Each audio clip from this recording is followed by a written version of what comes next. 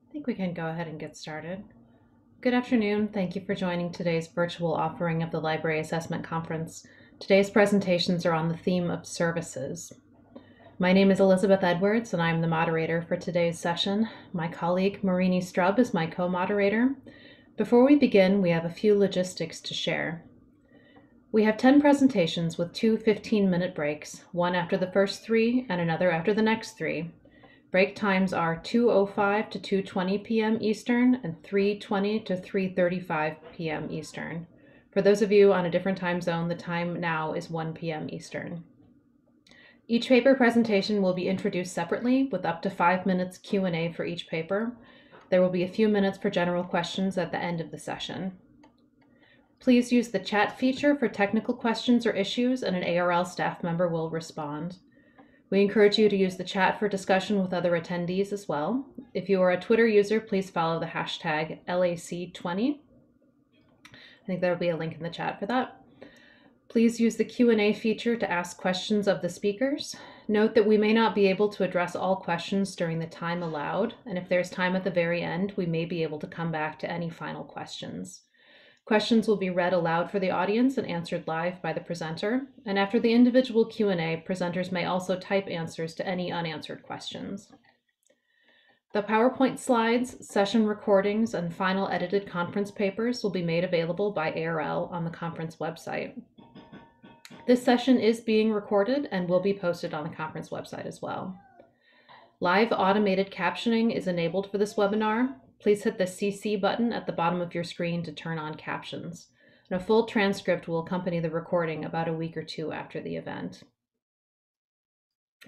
Our first paper is Professional Development and Professional Identity, a qualitative assessment of the Art of Teaching program, presented by Kris Markman, the Director of Professional Education at the Tufts Clinical and Translational Science Institute.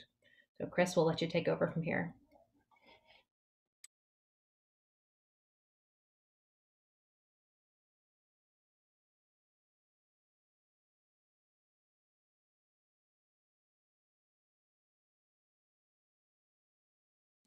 Kris, I believe you're muted.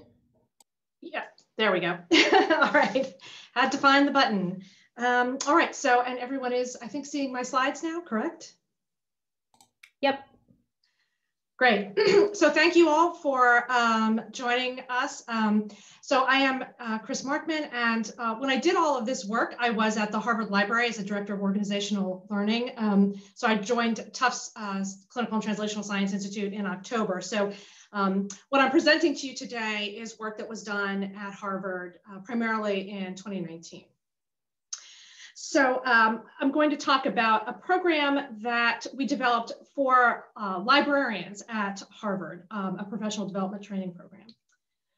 So to start off with, just a little bit of background about why we were interested particularly in teaching and professional development around teaching training. In the library literature, it's been long noted for at least a couple of decades now that instruction work is a significant portion of what librarians do in academic libraries. And along with that, though, there has been a recognition that there's tends to be a lack of training in library and information science programs on instruction. Sometimes it's a course or a part of a course. There are a few exceptions where there's a more detailed training, but there's been a fairly significant trend in the literature of noting that librarians often come out of their programs feeling unprepared for the amount and depth of teaching work that they actually have to engage in their jobs. In addition, in the general literature on professional development and training and in education, there's a lot of work showing how useful professional development programs are, also in libraries, and in particular, training in pedagogy for improving teaching skills. And people who engage in professional development can increase, obviously, their efficacy in teaching, increase their skills, increase their confidence. But another interesting way that professional development can help is by helping to strengthen professional identity and in particular, teacher identity.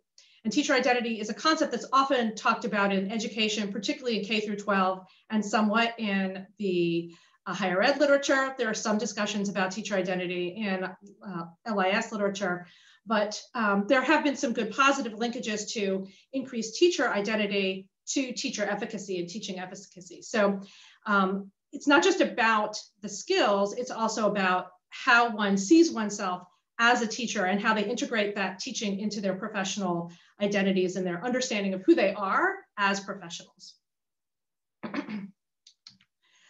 So a little background about the case of Harvard Library. So Harvard University is a highly decentralized institution. There are 12 degree granting schools. Also the Radcliffe Institute, which has a library but does not have a faculty or curriculum. Because of the very decentralized nature of Harvard, all of the curriculum development and instructional support tends to also be centered in the schools. And this was very much true pre-COVID. Actually, the pandemic sort of slight benefit was to do a little bit more centralized services and actually increase some collaboration. But as far as when we collected these data and when we did this work, that was pretty much the case. So along with the university being highly decentralized, the library itself is also decentralized. There was a reorganization that happened and wound up in 2012 that did create a central Harvard Library organization, but there are still, I think officially now the count on the website is 28 libraries across the various professional schools and the Faculty of Arts and Sciences, as well as a number of shared services units that are centralized, such as access services and technical services. So all across all of these shared services in 28 libraries, there are more than 700 staff. Harvard, as a sort of very traditional Ivy League institution, also does not grant any formal faculty status to librarians. So all librarians are considered staff in terms of the university's categorization. There are a handful of professional school library directors who have kind of a complementary faculty status, but there's nothing centralized or formalized. And because I think of the decentralized nature of the university and the curriculum, there was also at the time that we did this, no formal library instruction program that was centralized and no formal information literacy program.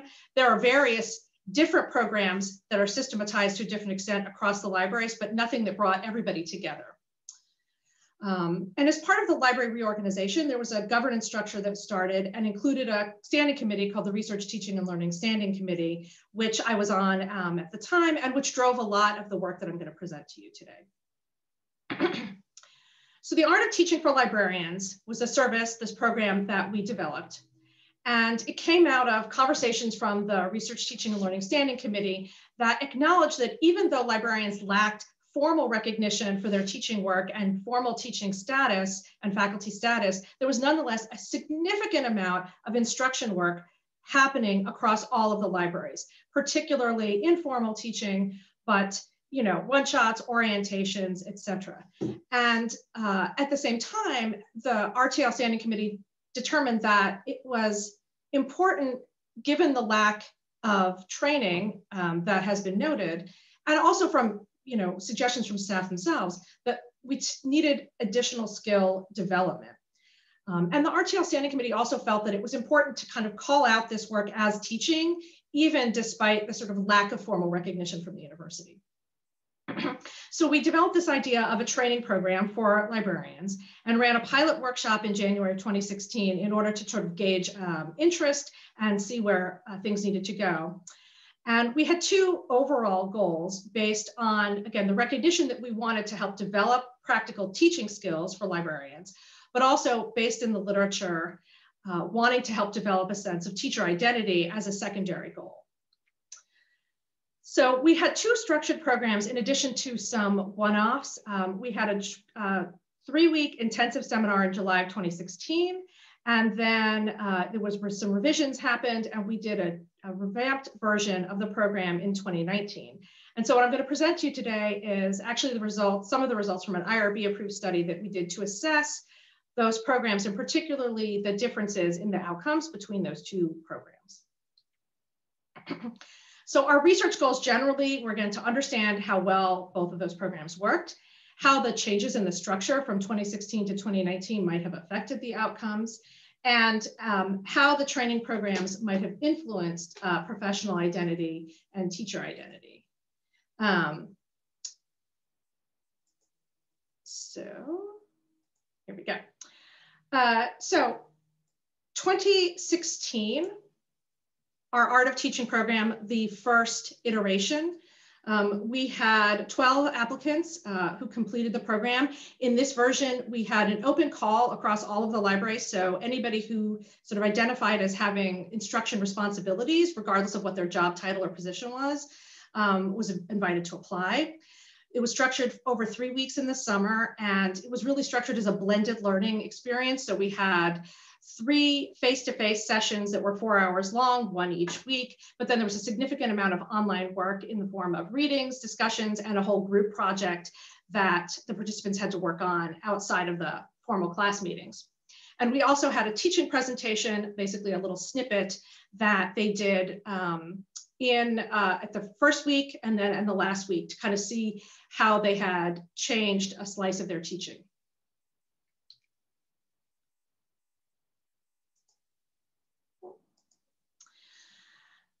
In 2016, we had not done a formal pre and post test, but we did have an evaluation that went out after the program ran. And overall, the participants were extremely positive about the program. This is just a sample of some of the results that we had in our post evaluation. Folks felt very strongly that they gained new skills, that they knew how to apply concepts to what they were going to be doing in their roles, and very strongly agreed that the seminar should be offered again in the future. In terms of room for feedback, pretty universally what participants felt was that the timing and the duration was too short and too intense. So we had structured it as a short, intense program in order to try to minimize the amount of time away from their work that participants would have to spend. But what folks generally told us was that they thought that shorter class sessions spread out over more weeks and more hands-on work rather than online work would be more beneficial. So we did some one-off sessions in 2017, and we had some leadership changes at the library, and we did kind of a real deep dive talking with leadership across the school libraries and the Harvard Library, and came back and started in 2018 revising what we wanted to do based on the feedback from the 2016 program and also from the interstitial individual sessions. And we kind of went in the complete different direction for 2019 and decided, okay, what we'll do is really structure this like a graduate course, essentially. So it rolled out over the entire semester, 14 weeks long, 1 face-to-face session a week, 3-hour meetings. We did have some supplemental online readings and a discussion, but for the most part, the activity focused on the face-to-face 3-hour class sessions. We also structured this with a practicum experience. So participants had to have either a teaching assignment that they were going to be working on, something they were going to do in the future, or maybe something they'd done in the past that they wanted to revamp. And the idea was that they would use that over the course of the whole program to apply all of the different concepts to. The other thing that we changed for 2019 was rather than having it be an open application, we structured it as nominations from supervisors. And one of the reasons is we hoped that having nominations and having supervisors involved would help make it easier for staff to have the time carved out of their work schedule. we were very clear with leadership that we thought that as a professional development offering from the library, it should be something that people should be doing during their work time, that this should be considered work, basically, because we were helping them develop skills that were going to help the library. So we had a total of 10 participants in 2019 who completed the whole program.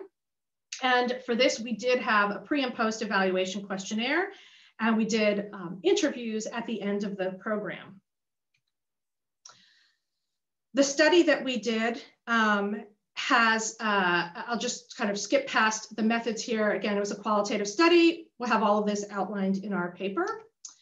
Just to give you a sense of some of the results from our pre and post test. So we had the 2016 participants who agreed to participate in the study, as well as the 2019 participants who agreed to be in the study, take the same survey that the post test. Interestingly, what we find is that in some cases, folks in 2019 did increase. So they felt more strongly that teaching was an important component of librarianship, and that librarianship was important to their professional identity, and that librarians are educators. So we felt like that was successfully meeting our goals. But there are some other areas where teaching was rated actually lower after the training than it was before. So particularly, there's some tension between teaching being an important component of librarianship and teaching being an important part of their professional identity, which they actually felt less strongly about after the program. And so just to kind of go to the interview findings to dive into that a little bit more. Overall, folks had more positive than negative or neutral comments in terms of the training program and their identity. For the folks who really had positive comments, they talked about loving teaching, helping students, really that teaching was tied very strongly into the mission of helping and helping students particularly. Folks who felt positively about teaching also stressed that they felt that it was either a significant portion of their role in terms of time, or maybe a small amount of their overall time, but still one of the most important parts of their role. And particularly for the folks who were in our 2016 cohort, many of them mentioned that they already identified as a teacher before they started the program. So they didn't see as much change as just having the program boost how they kind of already saw themselves. When we looked at the interviews who had expressed more negative or neutral perceptions about the program and about teacher identity, kind of the flip side. So for those folks, they didn't feel that teaching was necessarily their primary task. Maybe it was something they did, but it wasn't something that they saw as important or core to their work, or it was just sort of what librarians do and not special. And then this one was very interesting, and I think at least has some relationship to the way things are structured at Harvard. Some folks definitely drew a distinction between the work they did, even if it was instruction, and what sort of, quote, real faculty did. And that somehow they didn't feel comfortable acknowledging being a teacher because they weren't officially faculty, even though they too teach all the time. And when we look specifically at the program, folks very much thought that it helped them develop their confidence and felt more empowered. They're more empowered in relationships with faculty. Particularly in 2016, people felt that it helped them give a name to the work that they were doing already. And one of the things we did see was that the 2019 participants in the study were a little bit less sure about how to apply some of the concepts. And they weren't really clear exactly what the impact of the training had been. And so I think my last slide, just to wrap up, with some of the discussion questions, I think some of those things tie in. So things to think about and to consider, why did some participants, particularly in 2019, have a lower teacher identity after the training, and why did they resist? And I think possibly one explanation is the change that we made from nominations. So in 2016, they were self-selected. And so in a certain sense, they were motivated to see themselves as teachers because they selected into a professional development program about teaching. It seems like there might have been some folks who were more urged or asked or encouraged to attend the professional development seminar in 2019, but they maybe really didn't feel as strongly about it as their supervisors did. And so I think also that speaks to the time in terms of the assessment results. So the 2016 participants had a much longer time, obviously, to reflect on what they did and to think about how they had incorporated what they learned into their work. I think for many of the folks, we did the interviews in 2019, essentially right at the end of the program, and people really had not had enough time to integrate that into their self-concept.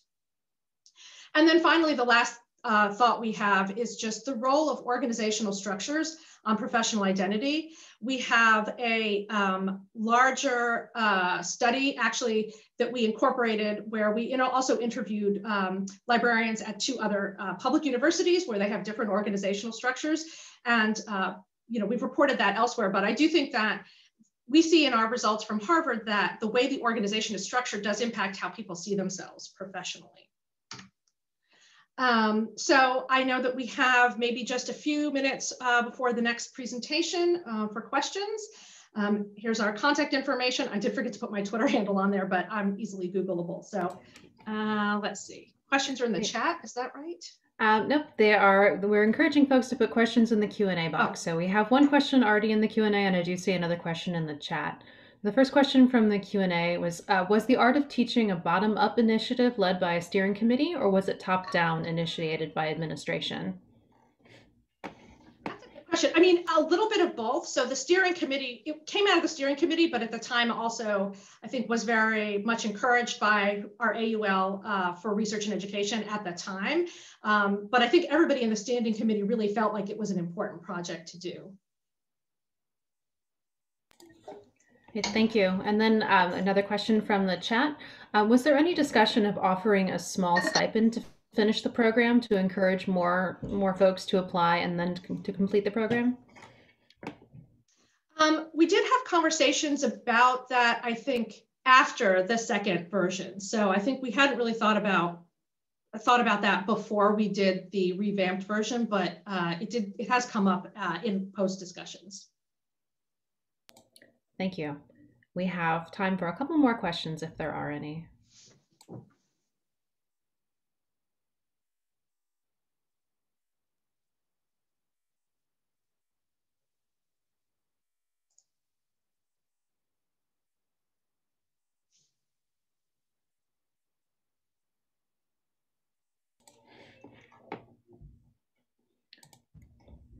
Do you have a sense of whether this program is going to be offered again? I'm not sure.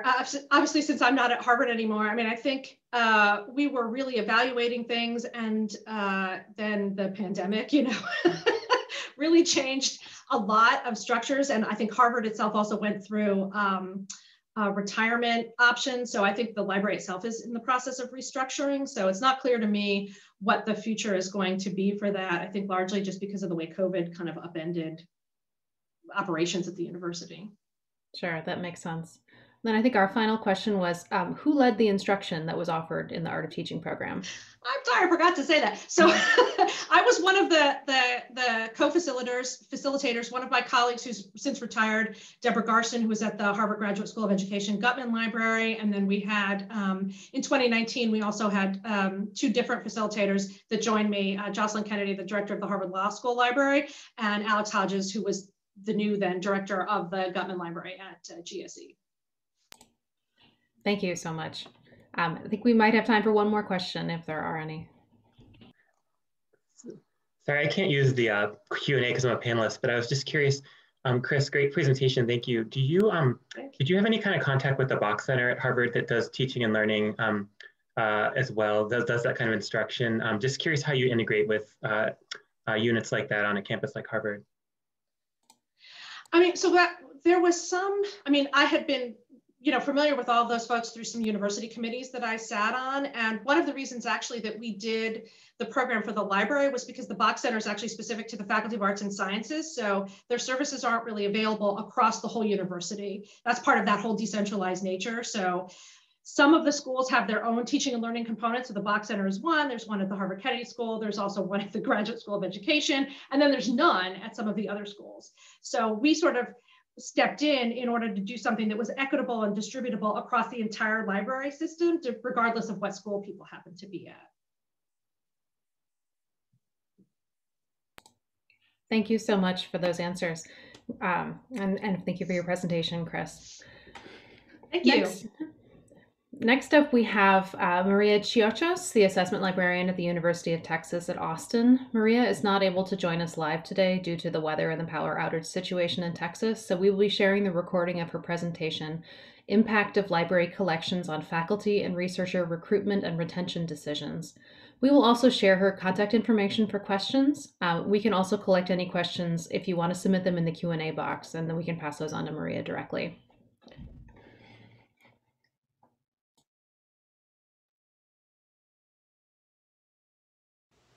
Hi, my name is Maria Chiochios, and I'm the Assessment Librarian at the University of Texas Libraries.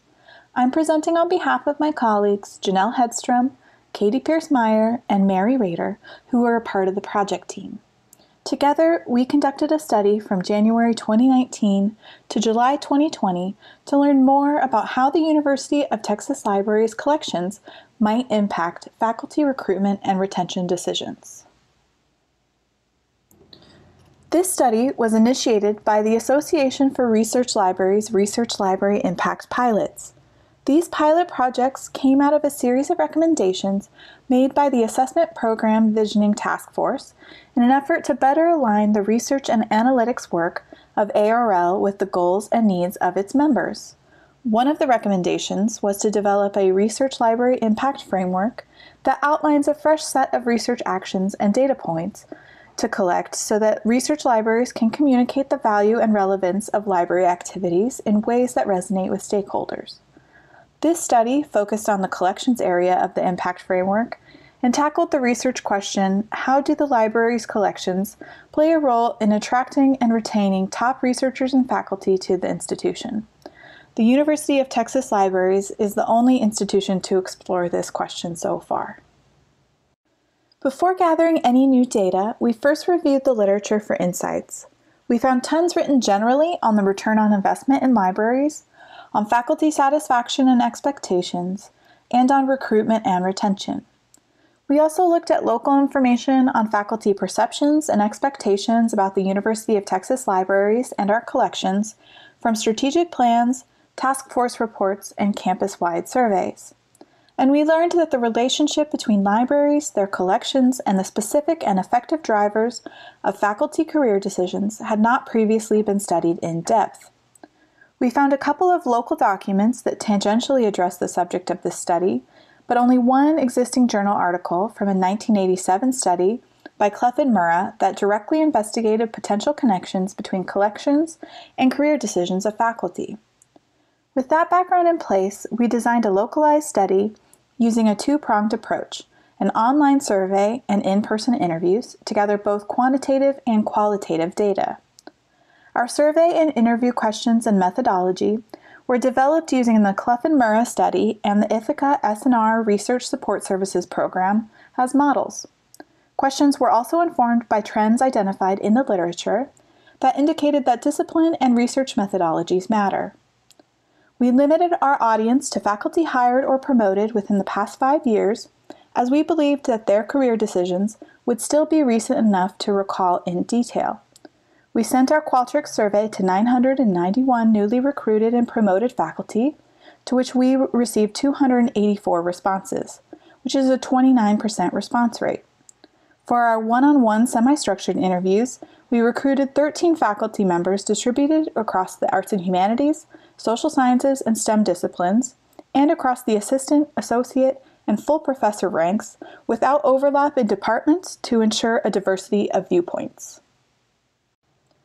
Each team member independently coded the interview transcriptions and survey comments. The team then came together to compare and align those independently generated codes into broader categories and to explore the relationships among them as well as with the rest of the survey data. Our analysis of the data revealed 4 overarching themes. 1. Access to collections is a priority. 2. Assumptions about collections are widespread. 3. Local special collections are deeply impactful to certain faculty. And 4. Factors that influence faculty recruitment and retention are generally personal and multifaceted. As I discuss each of these themes in more detail, I have included direct quotes from our participants on the following slides to illustrate these findings. We begin with our first finding, which is access to collections is a priority. While distinctions between collections themselves and access to them is clear to those of us working in libraries, faculty do not make these same delineations. Our research, especially the qualitative input, revealed that faculty expect immediate, preferably unmediated access to information. Across the disciplines, unfettered, seamless, and efficient access to a wide range of materials, both physical and electronic, is important.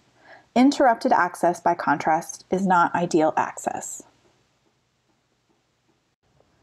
While faculty greatly appreciate service efficiency and are willing to use interlibrary loan or to request materials from off-site storage, they do not like having to do so.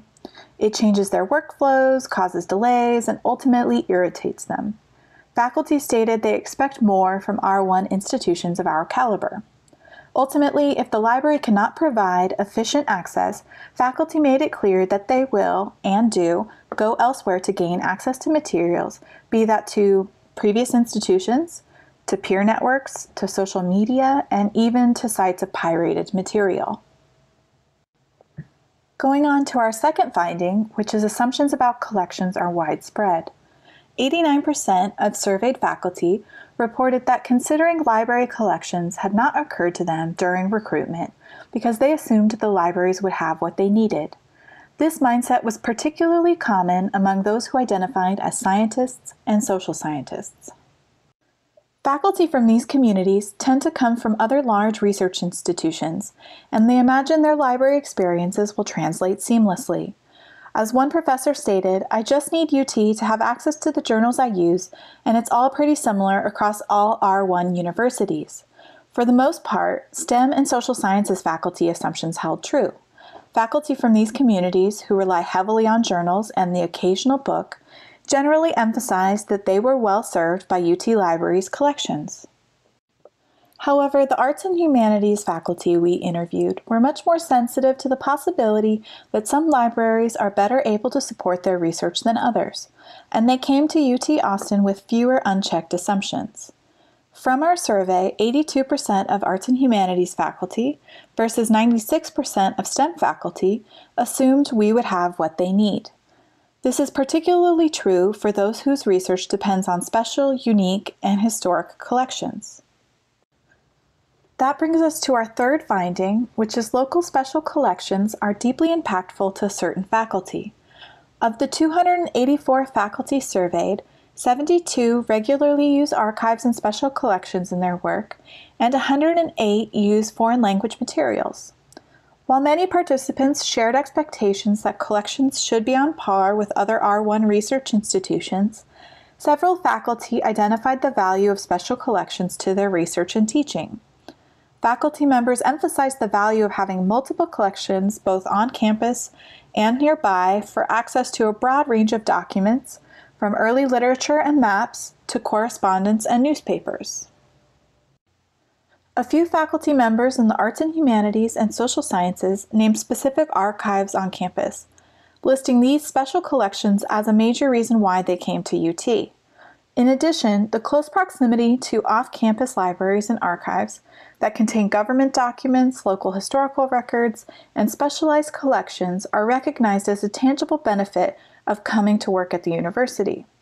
In terms of disciplinary differences, arts and humanities faculty most clearly articulated how the archives, special collections, and foreign language materials here positively impact their research and teaching and play a significant role in engaging students in the research process. Several faculty members spoke to the importance of having robust foreign language materials in the collections. Other faculty had discovered and were somewhat surprised by the depth of the collections in areas related to their research and the benefit of having access to physical copies of materials that are not readily available online, such as our UN documents. The role of librarians and other faculty who have worked to build these strong aggregations of materials over time was recognized as a significant resource to have access to.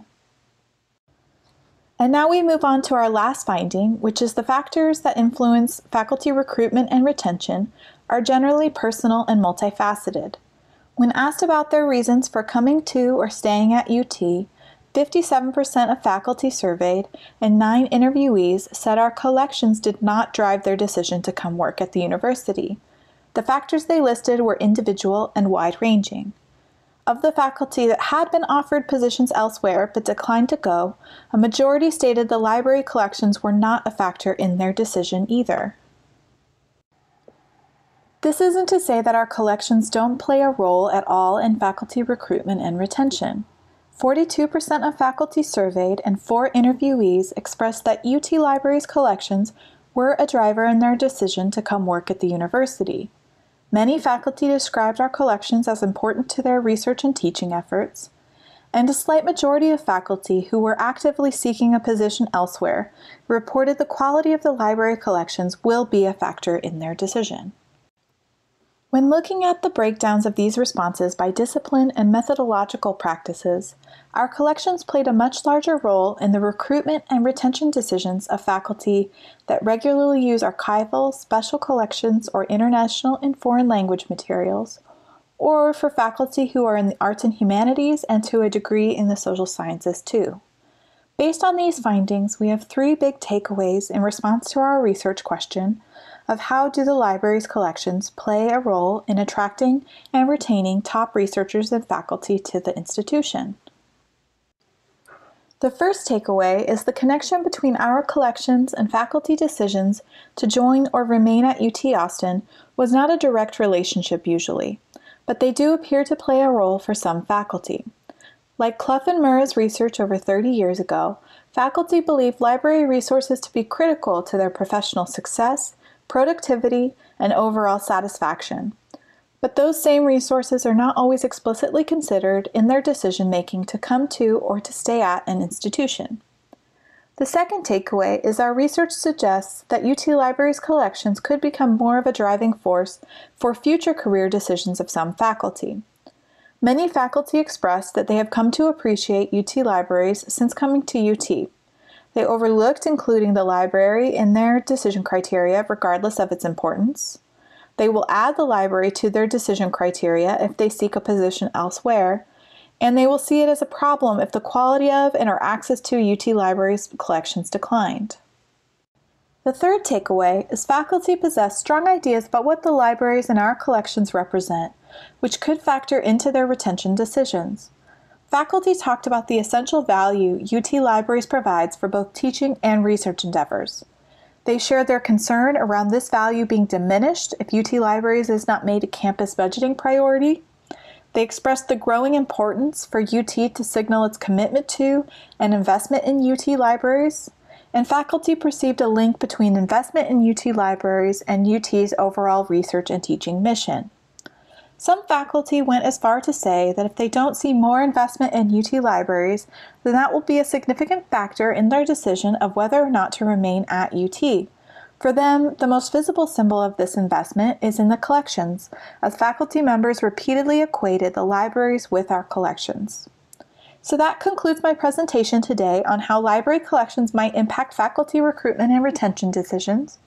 I'm excited to answer any questions. Thank you so much.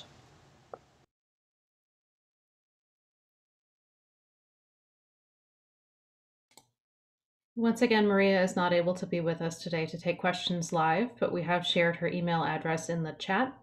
If you do have questions you would like to enter now, you can put them in the Q&A and we'll collect them and pass them on to her for follow-up.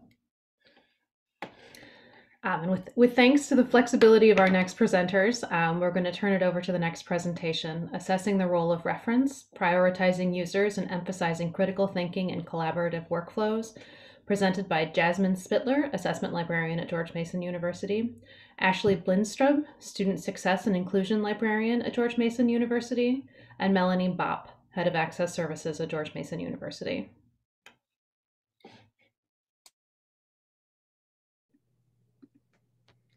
Hi, thank you. Can everyone hear me? Yep, you sound great. Perfect. So good afternoon, everyone. Thank you for joining me and my colleagues. We're here to present Assessing the Role of Reference, Prioritizing Users and Emphasizing Critical Thinking and Collaborative Workflows. My name is Jasmine Spitler. I'm the Assessment Librarian at George Mason University, and I've been in this position for the past year and a half, and I'm going to let my colleagues introduce themselves. Hello, everybody. My name is Ashley Blinstrub. I am the Student Success and Inclusion Librarian, and I have also been in my position for a year and a half. And I am Melanie Bopp. I'm Head Access Services at George Mason, and I have hit just over a year at Mason Libraries. So in today's session, you will learn how to talk about our collaborative process of designing an assessment project across the different library departments and to examine the issues surrounding reference questions' impact on access services and subject librarians. Next slide, please. So today we're going to start by going over the background and history of the topic, explain our literature review, and then dive into our research project. And I will hand it over to Melanie to give you some background information. So George Mason is an R1 public university in Northern Virginia. At the time of this particular study, Mason had approximately 39,000 students enrolled across 3 different campuses in Virginia. The study that we did was at the largest campus of those in Fairfax. Next slide, please. We would like to take a moment to acknowledge that the land that George Mason University sits on in Virginia occupies the traditional land of the Manahoke, who merged with the Chiochios and Saponis, and the Nacotchtank and Anacostan tribes. We acknowledge the painful history of genocide and forced removal from this territory, and we honor and respect the many diverse Indigenous peoples still connected to the land on which we live and work. We do this to reaffirm our commitment to learn the history and to honor the lives of all who endured and continue to endure settler oppression and white supremacy. And now I'll turn it back over to Ashley for some more project info. Yes, so to give you some background information about reference at George Mason University, I would like to start off by saying we have only been here for a year to a year and a half, so none of us were here during this historical perspective. So we had to gather this by interviewing lots of folks in access services and subject librarians. But prior to 2016, the library had a traditional reference model with librarians sitting at a desk to answer reference questions. That changed in 2016 when the library was renovated and moved to a single service point between access services and reference. This included the creation of a new team called Information Services, who staffed the desk to answer reference questions. Access services and information services were 2 separate departments, but worked at the same service point. In 2018, there was another reorganization of our staffing structure of the library, and information services was dissolved and moved to the teaching and learning team. Which was not located in the main library, and they ran a branch library on campus. The former information services was given more teaching duties as well as reference services at the branch library. In the main library, access services solely staffed the information desk, with subject librarians taking appointments in their area to help students with research and students asking reference questions via the library's chat service. And there was no formalized reference at the information desk. And now I will turn it over to Jasmine to talk about our literature review. So in the beginning, so to speak, Ford first proposed in 1986 that libraries restructure their reference services due to anticipated changes in library user behavior with new advancements in technology. And then the first paramount reference assessment was done by Gerlich and Berard in 2007, where the reference effort assessment data scale, or better known as the READ scale, was developed. This established a baseline to evaluate qualitative statistics for academic reference services. As a result of all these discussions and changes in academic libraries over the years, many have experimented with different reference service models. There are many that have moved to merged desks or single service points. Some have reorganized access services departments entirely with the main goal of meeting user needs more readily. And others have instituted peer reference models where student peers work to answer reference questions. So this brings us to the methods that we used for this study. So in fall 2019, we created a representative task force to include all of the stakeholders, including managers, subject librarians, and access services staff. We defined 3 different levels of questions based on a modified read scale. So tier level 1 questions were designated as directional, tier level 2 were reference, and tier level 3 were research consultations. We strategically chose 8 weeks in the semester for the data collection to occur based on previous year's data. Data collection took place both at the information desk via a web form as well as a weekly spreadsheet, and with on-call librarians through a community spreadsheet. Responses included level of questions that were asked as well as any referrals. After all of the data collection was finished, we held 3 open feedback sessions to hear from staff that provided the service over the semester. So now we're at our findings. Sorry, technical difficulty. There were 1,901 interactions logged by Fenwick Access Services staff, though most of these were tier level 1 or directional. Out of these, 145 information desk interactions were referred to librarians on call. However, there were only 56 interactions logged by librarians on call, meaning that there was a 61% drop-off rate of patrons who were referred but did not follow up on the referral. Of the interactions logged by on-call librarians, 17 were recorded as tier level 2, so about 30%, and 33 were recorded as tier level 3, so about 59%. 38%, or 21, of the on-call interactions resulted in a referral to the appropriate subject librarian, which means that these students were double referred. 4.6, or 88, tier levels 2 and 3 interactions logged at the information desk were flagged as unable to be referred because they took place outside of reference on call and virtual reference hours. So as you can see here, data collection also revealed useful information regarding staffing times. This chart shows the number of interactions by time of day recorded at the information desk based on the hours the desk is open. Between 11 a.m. and 2 p.m. was found to be generally the busiest times, while the least busy was between 8 p.m. and 12 a.m. And then here you can see the number of interactions by time of day logged by librarians on call, based on the hours the service was provided, from 10 a.m. to 5 p.m. This correlates with the desk data, with 1 p.m. having the most interactions. 4 p.m. was the least busy time, according to the on-call data.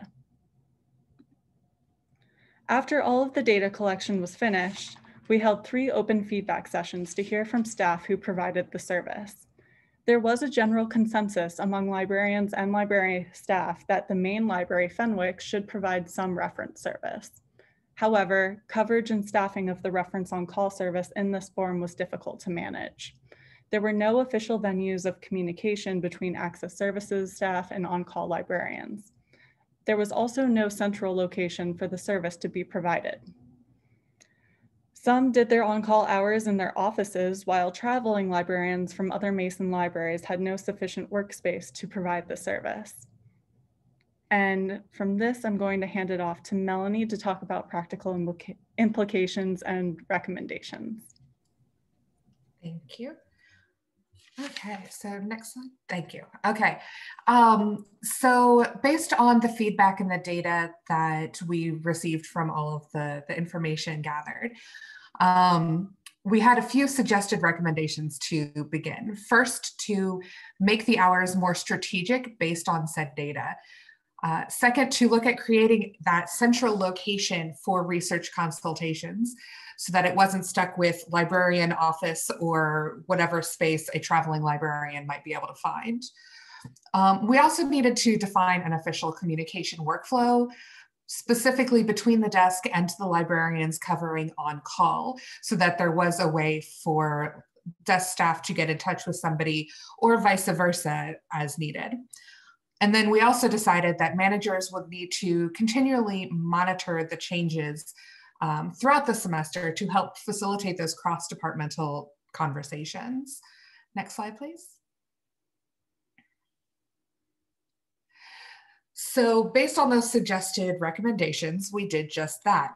So first we moved the on-call hours to the high traffic times, and we scheduled librarians for on-call shifts during those times, specifically around the lunchtime hours. We also co-opted a student study room that was right near the information desk as a designated reference on-call space. It was pretty ideal both in terms of just physical location, but also visibility. So it was very easy for staff to refer people to the room 10 steps that way. And all glassed in, reference librarians were visible, and it really helped facilitate the students adjusting to that.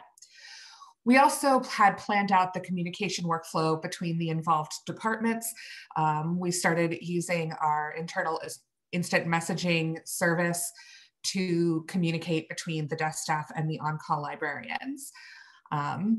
We did begin conversations on further assessment, such as looking at the Qualtrics forms that we use for both the info desk data and the public services form for the librarians. Alongside all of those, in addition, we had started the process to include some peer referral coaches from our student workers. Staff had outlined a proposal and a training plan at the beginning of spring 2020, which was quickly put on pause due to closures from COVID-19. Next slide, please. And now everybody's favorite, COVID-19. So while we did begin changes and collect some data from spring, COVID-19 quickly derailed those plans. Our library and Mason campuses shut down at the end of March and the beginning of April. And so as a result, interdepartmental meetings were delayed and reference and instruction moved 100% online. The peer referral coaches I mentioned previously have also been redeployed in virtual reference so that we are still making use of the training program and the student workers, but not quite in the way we had planned. We also have had to, as a result, close the on-call librarian space. It is simply too small to have more than one person at a time, and we are limiting the number of people in individual rooms when we're on site. That said, we also just have a fraction of our normal traffic. On average, we are seeing maybe 20% of our normal traffic on site for a regular semester, and most of our students are going through the virtual reference and other online options. So we don't really know what's going to happen next. We can't predict when COVID-19 will end and what our new normal will be, but we are prepared to shift and adjust as the world does. And we're looking forward to a time when library activities can resume in full. Next slide, please, Jasmine. And in case you are curious about any of the resources that Jasmine mentioned earlier, here is a list from our literature review. And then next slide.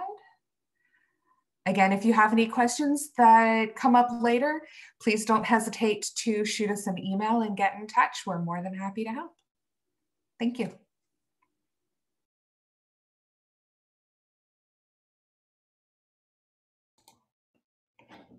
Thank you. If you have any questions, again, please use the Q&A function and I will read the question for the speaker and the audience. Our first question was, for those in access services, were they given additional training to cover the low-level reference questions, such as how to find a book or a simple subject search? The questioner's library underwent a similar change and their circulation staff were given training to answer those types of questions. I will take this one. Now, I will preface this by saying that this training does predate my start at Mason, but there was some training given to the desk staff, access services staff, and the information services team at the same time to cover some of the basic reference questions and to hopefully help them identify when something needs to be referred versus something that can be answered directly at the desk. Thank you. Could you say a little bit more about how the peer referral program pivoted online when services had to close for COVID-19? I can talk about that. I worked with them a lot. So we were in the beginning of their training process where we had them working through reference questions with reference librarians, and we would go through and train them, mostly training them on how to recognize when it's time to refer, because we have noticed that that is one of the things our students struggle with the most, is helping a student and not realizing that they need to talk to a subject librarian.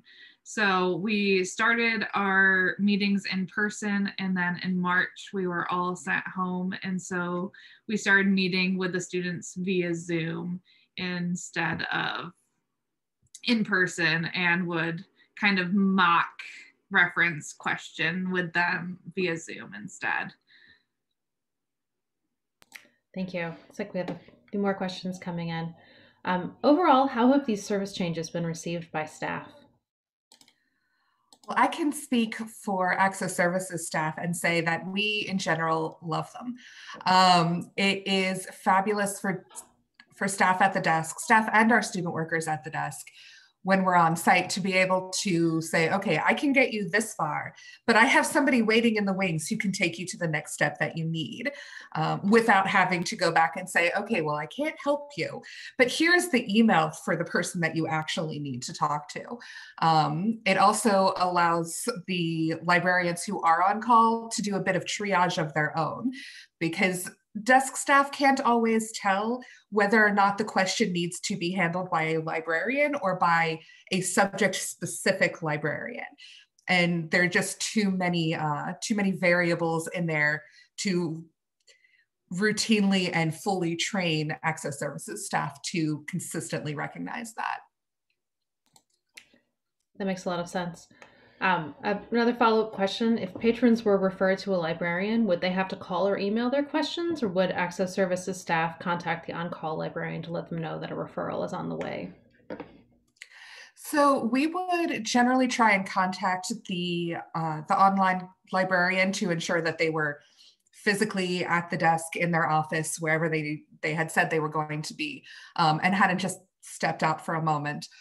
To try and avoid having the student take too many different steps to get to the person they needed to speak with. Generally, the librarian would be in the new reference on call office that we started. God, it's been a year now. It was there for 2 months. But having the librarian physically right there was incredibly useful for us to be able to literally point a finger and say, this person can help you. And if there wasn't somebody there, if we did have to refer them outside later, we'd give them an email address and a phone number and say, well, they're usually around here, at these times, or they'll be on the on-call desk later if you want to come back. We tried to give as many ways to get in contact as possible. Thank you. What outreach to faculty do you have to do to promote these modes of reference instruction?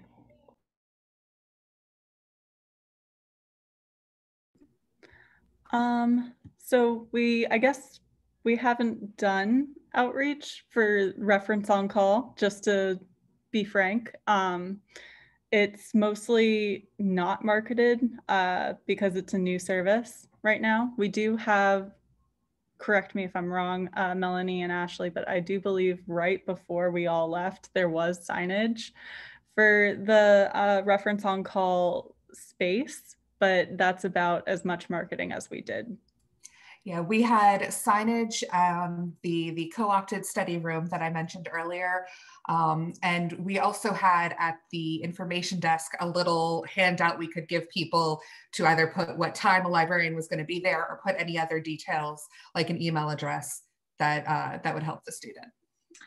And I know people were hesitant to do a ton of outreach while this was a pilot program, in case it didn't continue or it continued drastically. And then when everything shut down again, we stopped promoting it. But we were in talks on how we were going to promote it to faculty and students before we went home. Thank you. When creating a central service point, did you include tech services staff at all? Not really. Generally speaking, it is access services. There was, when it was still the information services desk, it was combined with some reference, but tech services or ITS weren't really part of that. And how different is having an on-call space or room from a reference desk? One commenter indicated that it does still sound very similar. It is pretty similar. It is both the same, but also more of an option for having a specified place. With Mason, we have, like I had mentioned at the very beginning of our presentation, we have 3 different campuses in Virginia, and a lot of our librarians will travel in between those different campuses. But when they get to the Fairfax campus and the main library, they don't necessarily have an office or desk space that is just theirs. So they're not going to have a place that they can call students to for a reference consultation or even just for an on-call shift. They just kind of hang around the access services desk and try and help people over off to one side, which, while great and we appreciated it, it was also not very convenient to do at the desk. Generally speaking, an access services desk is not built for a reference interaction. Those are much more in-depth, longer conversations, and the front desk is just not a good place for that. But we did have some librarians who were using it as like an office space for on-call when they were coming from a different campus. We had some librarians who were like, well, I could be in my office, but I want to get out of my office, so I'm going to go sit in the on-call office for a bit. We also had some librarians who were like, I'm on call, but I'm in my office, just send people upstairs and let me know. So it basically was just a way for us to provide another space that librarians could use to reach the students, and one that was physically, visibly close and accessible. That makes sense. Do members of the formerly separate departments report more communication and collaboration after the change, like more librarian staff communication or collaboration? And are there debriefs or group meetings? Not really. So in my mind, this is kind of a twofold question. Like, part 1 is pre-COVID and part 2 is now. And right now, there's not really much of that going on. We're not having too many interdepartmental meetings for any kind of frontline services, because right now the frontline services are solely access services. Previously, I wouldn't say we had meetings per se between some of the different departments, but there were various training options and meetings that involved both of the departments, but weren't specifically about desk services, if that makes sense. And Ashley, you were here for what, 6 months longer than me? You might remember some that I don't. I was going to say that Jasmine hosted a lot of conversations between everyone that I thought really helped everybody understand where other folks were coming from. Because before that, we had pretty much just didn't know where everything was coming from. Everything was hearsay, rumors. I heard that this person said this. And we were able to all get into a room and discuss what are the issues with this. Yeah, if I can just speak about that a little bit really quickly. So when I first got to Mason, I kind of realized that we needed to do some more collaboration amongst departments, specifically with access services and anyone providing reference. So that's kind of what inspired this whole project and study. And I think having the open feedback sessions at the end of all the data collection really helped open the floodgates of what everybody was thinking and how people could, step into another perspective and work together. Thank you so much, and thank you to our participants for all of the questions. Now we're going to be taking our first 15-minute break. We'll be playing some background music as your auditory cue to come back, and the next presentation will start at 20 minutes after the hour. Again, thank you to our speakers from the first segment.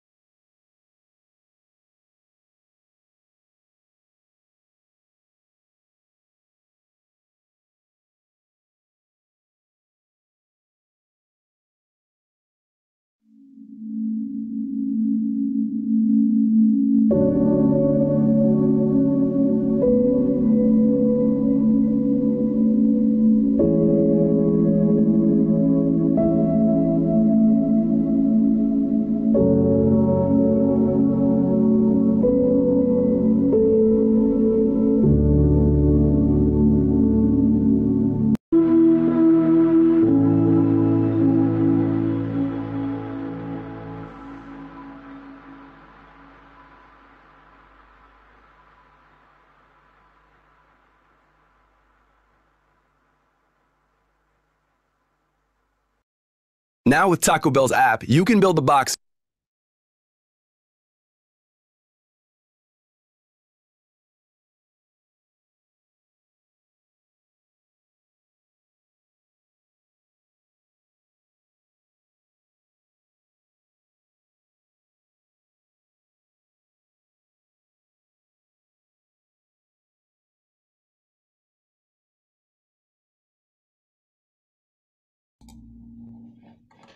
Okay, welcome back from our break.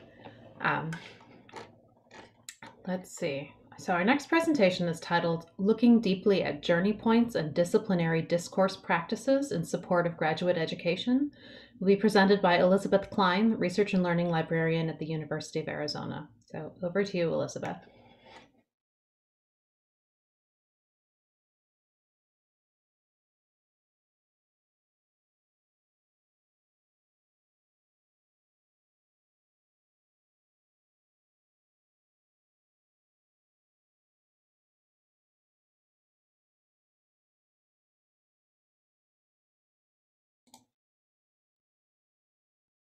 Elizabeth, I believe you're still muted.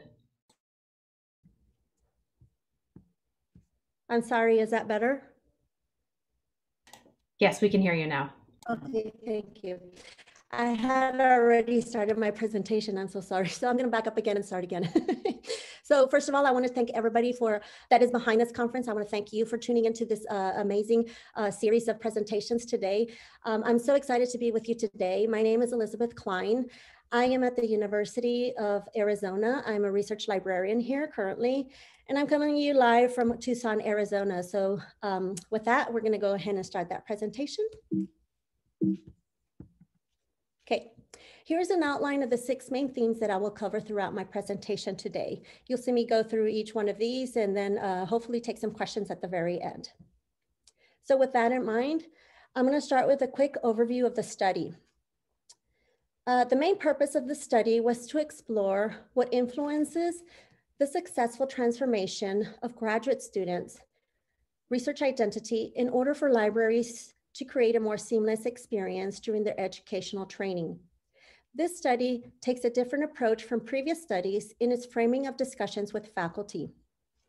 The data that gathered was used to compile a detailed map of the processes and requirements that make up graduate education. This approach to the data helped to identify what faculty perceive as the greatest struggles for graduate students and to provide evidence of the key places within intellectual journeys of graduate students to identify areas for libraries to focus their efforts to establish mission support structures. Now, embedded in that notion is the guiding principle of disciplinary discourse practices. In every discipline, there are practices that exemplify the attitudes, behaviors, tools and activities, and cultures that shape and represent a discipline and enable effective engagement with others in that community. In the context of graduate education, disciplinary discourse practices are comparable to the socialization that happens along the path to professionalism within a discipline. Discourse practices differ between disciplines, and for that reason, logically teasing out the activities and engagements that happens in particular disciplines can provide ideas for alleviating structures encountered by students in order to help them to the professionalism necessary to become independent scholars and to develop better services needed. We held hour-long one-on-one semi-structured interviews with faculty. 22 faculty from a variety of disciplines participated in the study.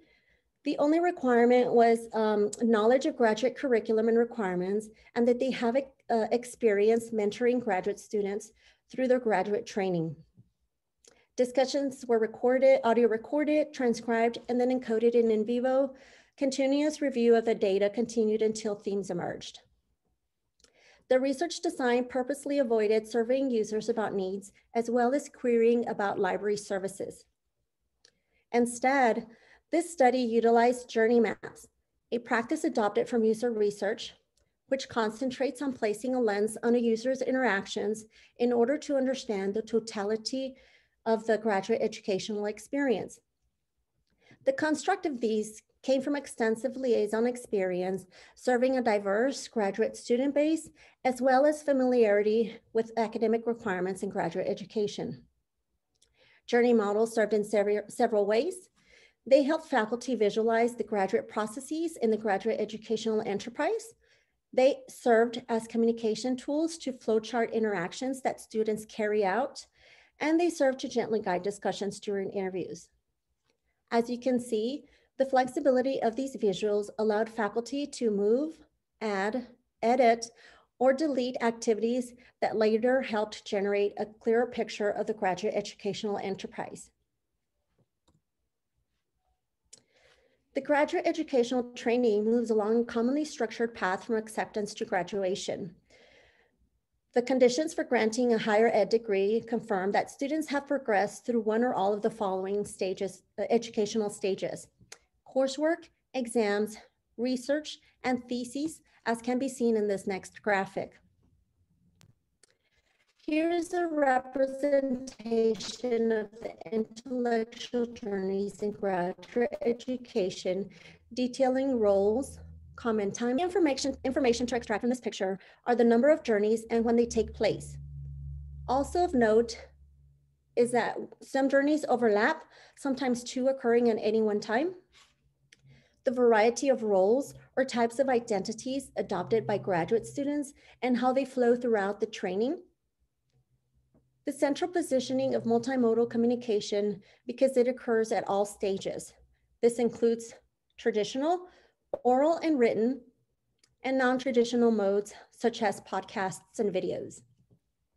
And finally, the committee assessments, which takes place at 3 different points in time: during the exam, research, and thesis stages. When it comes to intellectual challenges, there were 4 areas noted by faculty where students struggle. I'm going to take these one by one. The first area, exams. This was the period noted by faculty as the most stress-inducing time of all. One thing that came out of the interviews was the variety of methodologies that existed across departments for preparing for exams. Some departments indicated that committees specifically called the literature to the students' attention. Others shared that testing material came from classes students took, or that material for exams might be jointly chosen by committee and student. It was common for faculty to refer to this exam-related literature as reading lists. Now, when it came to testing, format also varied widely. Some exams took place over a day or more and were timed. Others were take home and returned after a period of time, around 2 weeks or so. The length of the essays varied by format as well. The take home obviously were a little bit notably longer than the timed exams. The take homes were usually 15 pages or more. So the problem, there are too many methods. The volume of reading is overwhelming to the students. They don't know how to study for exams. They don't know what material to focus on. They don't know how to compose essays, and they're lacking format and structure. There is lost productivity. Some students can take as long as a year to prepare for the exams, which can slow or halt other journeys in the process. There is a tendency to delay exams, and it is the first major assessment point. Second, during the oral component of the examination journey, the student begins to introduce the research topic and also position their topic within the scholarly landscape of the discipline. Faculty indicated how crucial this step is in graduate education and bluntly stated, that if a PhD student has trouble coming up with ideas, they probably shouldn't be a PhD student, because that is essentially their job, to find out what's missing and what's interesting. So the problem, this is the most common place of attrition for students. They are tired and stressed. This intellectual journey is closely connected to and simultaneously takes place within the examination period. Students fail to use the exam exercise to explore and hone a research direction that will yield a focused research topic. And it is the second major assessment point. Committee members are keenly looking for development in the form of independent ideas. The third area, transition from student to independent researcher. This is now the point where students take over and must execute the work. It is like project planning and management. So right-sizing the project, applying the right theoretical frameworks, keeping progress, securing and handling resources, gathering and analyzing data, managing and resolving all issues that come up. A faculty member recalled that it was a tough, the transition of becoming from student to independent researcher is also a hard thing that she sees in her students. The transition from doing classwork to doing your own work, the independent stuff, and to find theoretical frameworks that are going to inform the work that you do. So the problem, no structure is provided to the student. The expectation is to figure out discourse practices on their own without much training. They are working in isolation regardless of the discipline. Issues never faced before arise and test their resolve as they experience frequent failures, often associated with research. There's no support provided. Mentor and committee members completely back off at this stage. There is no support provided, of course, unless initiated by the student, which most don't, because they often feel that they should know how to do these things, or are afraid or embarrassed to ask for help. They simply can't identify the problem or much less a solution. And similar to the exam phase, they just ignore the situation, they focus on something else, they let things prolong or struggle in isolation. Finally, the fourth issue was writing. It was the most commonly cited struggle by all disciplinary faculty. The problem, curricular assignments such as lab reports, critical essays, or research papers do not provide the scholarly writing skills or skills expected in the discipline. Students struggle mightily to craft a succinct and clear scientific argument, and students cannot envision being an author and a reader at the same time. The writing support was also listed as the most common time-consuming mentor activity. So how can libraries support graduate education through these hardship areas? In the exam area, librarians can learn more about exams in their assigned disciplines and develop pedagogically based guides to assist students in their studying. This is a significant phase because committee members consider it foundational for the ideation step, which should lead directly to the graduate student's dissertation. If students fail to work through this part of the journey efficiently, they not only add time to completing their degree, but they also have a higher chance of floundering and compounding to their stress levels.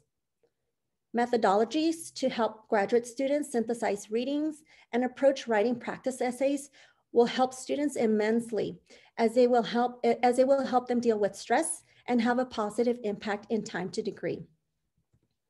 In the second area, librarians can develop activities to aid with discovering and exploring topics.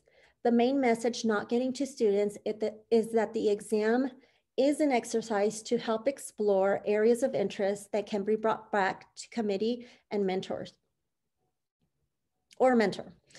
This is the point where most students struggle and leave their programs. So librarians are in a position to help with retention.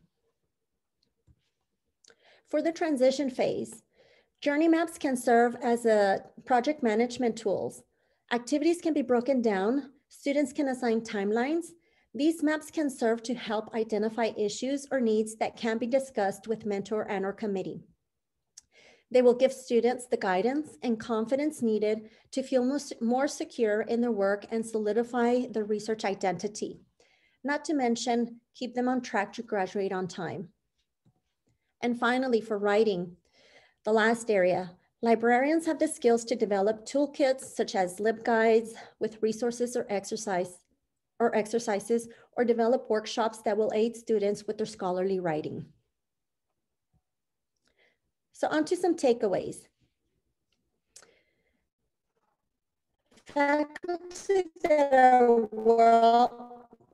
that were well versed in the graduate educational and here on this page, you see it's just an Excel file with the different journeys, which can be easily edited. So these maps can be teased out to gather disciplinary discourse practices in a program to establish appropriate support systems. Journey maps can be used as a communication tool between student, mentor, and committee members to assess progress, help plan work, help identify barriers, and find solutions. During the interviews, one faculty member immediately noticed the value of the visual tool for both stakeholders and said, "This is so great. I've actually been thinking about this a lot lately because I do interdisciplinary work with colleagues from completely different disciplines. And as we think about how we mentor students together, it turns out our students may have really different paths through these programs." Next, one untapped strategy for libraries would be to directly connect with dissertation committees to promote library services. The scholars that make up the graduate committee rest at the center of critical stages in graduate education. Generating a timeline for the occurrence of key disciplinary journeys will help prepare librarians to offer assistance at the right time when students experience most typical hardships in their critical developmental stages.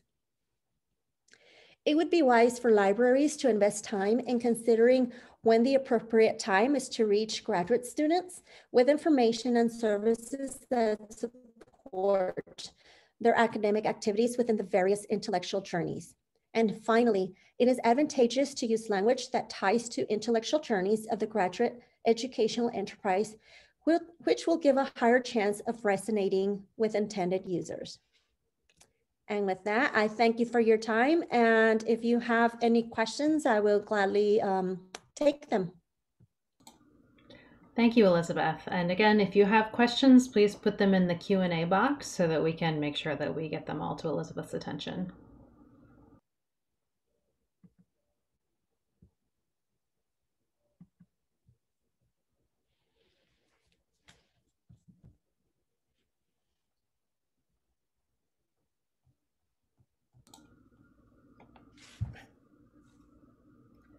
I would be interested in hearing a little bit more about, you mentioned the prospect of creating pedagogically based guides to support students as they prepare for their exams.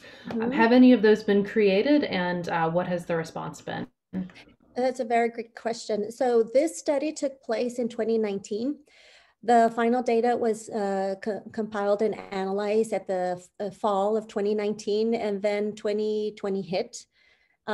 Which really halted a lot of the proposed suggested approaches in this study. So that is what hopefully we'll be able to do next. There were some very interesting, obviously, you know, a lot of successes in different departments, and learning from those departments will really help give ideas and guidance on other programs that do not have that kind of support.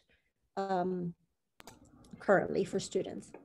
Thank you. And the follow-up question to that was, were there particular disciplines that you have found responded best to this kind of librarian intervention or support? Oh, good. I'm going to say probably the departments that do not have structures in place right now. There are some departments that have fabulous support structures for the students, but equally so, there's a lot of departments that just don't have the resources in place right now, the programming, the bandwidth to do a lot of these things. So those departments will really benefit. And it's a mixture of both. I would say the humanities and some social sciences primarily. But in the sciences, a lot of interdisciplinary ones are the ones that really need a lot of the help because they don't really, they need it to be put together, if you will. Sure, that makes sense. And I think the example you gave at the end of folks doing interdisciplinary work and needing to make visible the different different checkpoints in the process, I could see that being really, really meaningful. Our final question is, do you think much of your findings on grad students would apply to, I believe, upper level undergraduate students? Oh, I had not thought about that. I don't know. I don't see why it would not apply in a different context. Absolutely, yes. I'm going to have to give that some thought. But yeah, in this case, my mind was just thinking about graduate students. But definitely, I see a lot of application in other areas too, I suppose. Thank you. We have time for possibly one more question before we move on to our next speaker. Sure.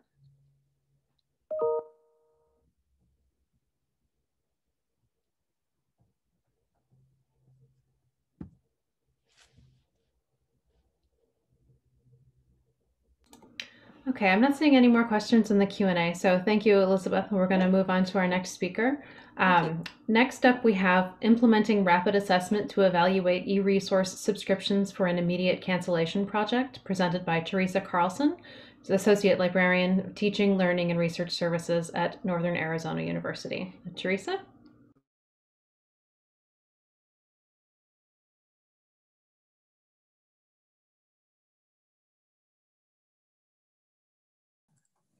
Can you hear me? Yes, we can hear you. Okay. And you can you see my slides? I can see your slides and also the speaker notes. Well, how's that? That looks right. Okay, thank you.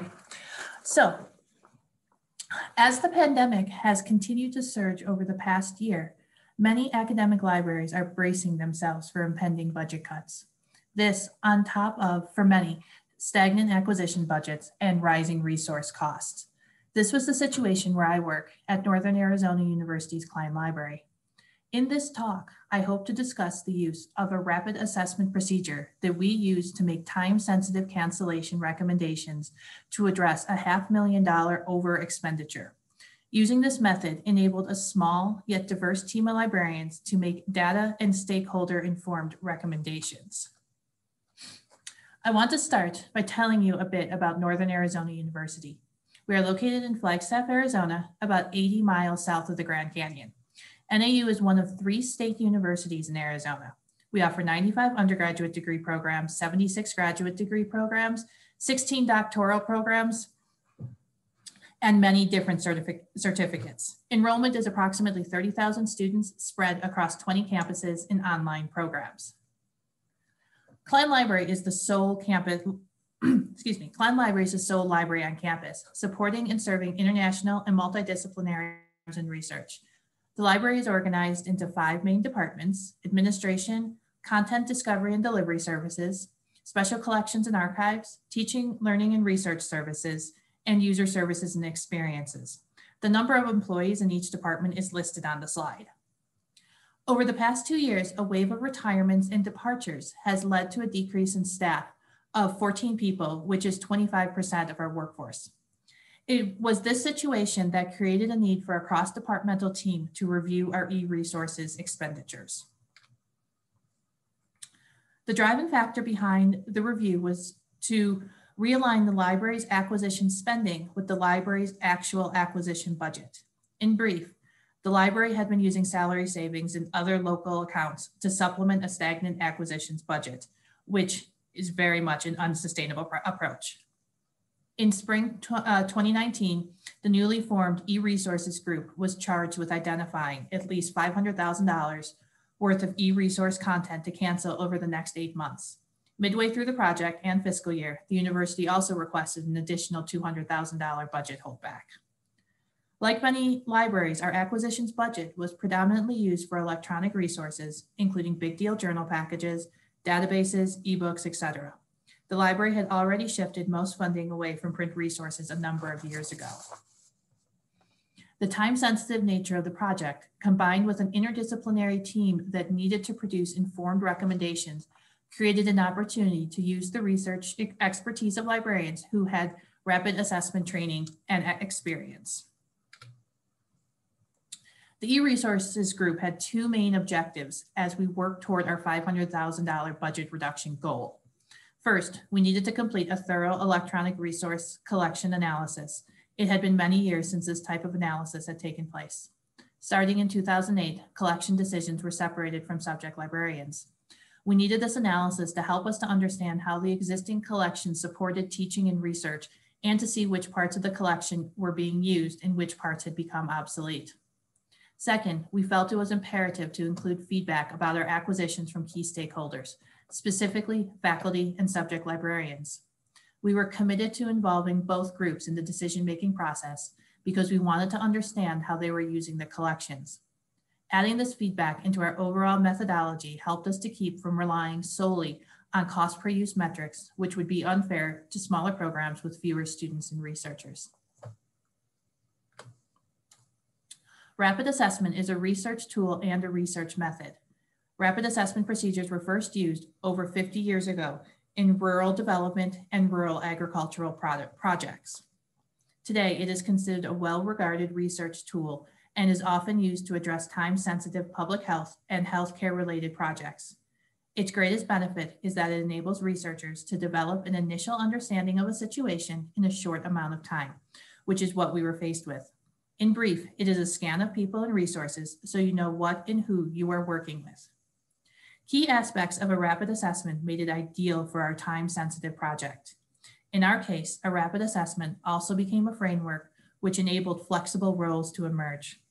Recognizing the diverse skill set of team members allowed for an efficient delegation of tasks, which were assigned based on an individual team member's availability, skills, and interest. And importantly for members of our group, applying a rapid assessment procedure made the project feel more authentic and research-based rather than existing as a temporary project team. Our process began with developing objectives to meet our budget goal and fitting that within a timeline, somewhat similar to backwards planning. From our environmental scan, we created a list of additional information we needed, things such as updated and accurate user statistics, developing a communication plan, and constructing surveys. All of these became tasks with quick deadlines. We took all of this mixed data and plugged it into an evaluation tool, which gave each resource a score and helped to validate our analysis. Using all of this information, we then developed cancellation recommendations and submitted them to the Dean and University Librarian. At the end of the fall semester, we evaluated the entire process. This is a very simplified timeline of our tasks, but throughout the spring and summer, we created a plan for our project and collected data for our assessment. The fall semester was dedicated to analyzing all the data we had collected and communicating to stakeholders both inside the library and throughout campus. After our analysis, we prepared our recommendation for the Dean and University Librarian, who was the ultimate decision maker. Once dust had settled, we took some time in early 2020 to evaluate the process. So, our data collection. As I said before, since 2008, collection management had been the responsibility of librarians and staff in CDDS. However, several vacancies in the department created a need to create a cross-departmental team for this project. The e-resources team consisted of 3 subject librarians, the newly hired resource librarian who started midway through the project, and 2 department heads, one who played an advisory role and the other worked on external communications. While our team had a diverse range of skills and experiences, none of the team had any recent e-resource experience. Because of this, one of our first tasks was to learn about best practices for resource cancellation projects. One librarian scoured journal articles and websites for other library stories, to which I want to thank every library that has made their information freely available. It really was indispensable. Rapid assessment encourages and enables both quantitative and qualitative data collection. We collected and collated various data points, including Counter4 compliant results, clicks, and record view, as well as full text article views and downloads. From this, cost per use was calculated. This data had to be collected direct from the vendors as we discovered gaps in data errors caused by the library's recent transition to Ex Libris's OMA. In addition to usage data, we used our institution's faculty reporting system and Web of Science to identify the journals that faculty published in and cited most. We reviewed course embedded libproxy links in the university's course management system for the past 3 years to determine what products, ebooks, digitized media, or articles were being used in classes. We also compared our holdings to peer institutions and monitored discussions of cancellation decisions on Spark and individual library websites. While usage statistics weighed heavily into our analysis, numbers alone do not help to create a collection that supports the overall curriculum, nor would it give us a holistic picture of how our resources were used. The qualitative data was collected from meetings with departments, individual exchanges and surveys with faculty and librarians, accreditation reports and requirements, and in some cases, program and course descriptions. We created a survey about the library's e-resources and asked subject librarians for their knowledge of these specific resources. We needed subject librarians' input in order to help us learn about how a particular resource was used for research or to support the curriculum. We also hope to collect information on the history of acquiring the resource. Faculty were also key stakeholders, and we sought their input in 3 main ways. First, we identified key individuals who represented their departments, both those that the library has had a relationship with and those in formal positions, for example, department chairs or members of the University Library Committee. The committee member in charge of communications went to the majority of department meetings to present about the library's acquisitions budget and our need to align acquisition spending with the library's actual budget. The meeting also served as a way to inform faculty about the upcoming survey and the pleas to respond to it. So the most efficient way to collect faculty feedback on specific resources was through a survey. We worked with a trained sociologist with expertise in survey design to develop and structure a survey in a way that allowed for rapid analysis. The survey consisted of 8 questions, including several opportunities for comments. The survey started with 2 general questions, including their primary department and their teaching and research workloads. For each e-resource, we asked about the level of importance for teaching and research, from essential resource to not used at all. A related question asked about frequency of use for each resource. Open-ended questions were also asked, including their top 5 journals. All questions included an opportunity for comments. The survey was distributed through the faculty listserv at the end of September, and participants had a 2-week window to complete it. We received 691 unique responses for a response rate of 59%. All 46 departments were represented in the feedback, although with varying levels of participation. In all, over 4,200 data points were collected, including frequency of use and level of importance for teaching and for research. Faculty survey responses yielded a list of 1,672 journal titles deemed essential for their teaching or for their research. Unsurprisingly, a few journals were mentioned repeatedly, such as Nature, Science, Ecology, and JAMA. Our document delivery service, which is more commonly known as Interlibrary Loan, was frequently mentioned as an invaluable resource. What came as a surprise to us, though probably shouldn't have, is that many of our faculty knew little about the cost of e-resources. Once they were shown annual cost and cost per use, they expressed sympathy and outrage. We also discovered that some of our faculty did not distinguish between names of journals, journal packages, and databases. When asked for a list of their top journals, several responses included JSTOR and Google Scholar. We don't know if this was from confusion or if they were emphasizing products they preferred. Interesting themes emerged. The more than 300 unique open-ended responses described support for independent publishers, supporting open access, and purchasing or retaining diverse publications were echoed throughout departments. Another strong theme from the department meetings was concern over the time it takes to request and obtain articles if access to those articles from the library's website ceased. The anticipation of the possibility of having to wait longer for the PDF was a source of concern. We also learned that our own subject specialists were not always aware of the resources that were purchased for their areas. This may be due in part from the shift of collection management responsibilities away from subject librarians. We used a scoring matrix for collection evaluation, as it would allow for the inclusion of many data points. The scoring matrix was based largely on an electronic resource renewal scorecard developed and used by librarians at the University of Vermont's Howe Library. Quantitative data, such as usage statistics and faculty publications and citation data, made up 40% of the score. 2 areas of qualitative data were combined for a total of 60%, of which 30% included faculty input. The other 30% included feedback from subject specialists, from the librarian survey, information from program accreditation requirements, peer comparison overlap analysis, alternative product comparisons, and performance with our library management system. The e-resources group thought that a 20% reduction of our e-resources would significantly affect faculty and students' information needs. However, we were somewhat surprised to discover that many of our resources were in fact unneeded. The result of this activity enabled the team to learn quickly and make informed, consensual decisions. As it were, informed judgment is a critical component of rapid assessment, and one that we relied on as we were making recommendations to the dean and university librarian, who was the final decision maker on what resources were ultimately canceled.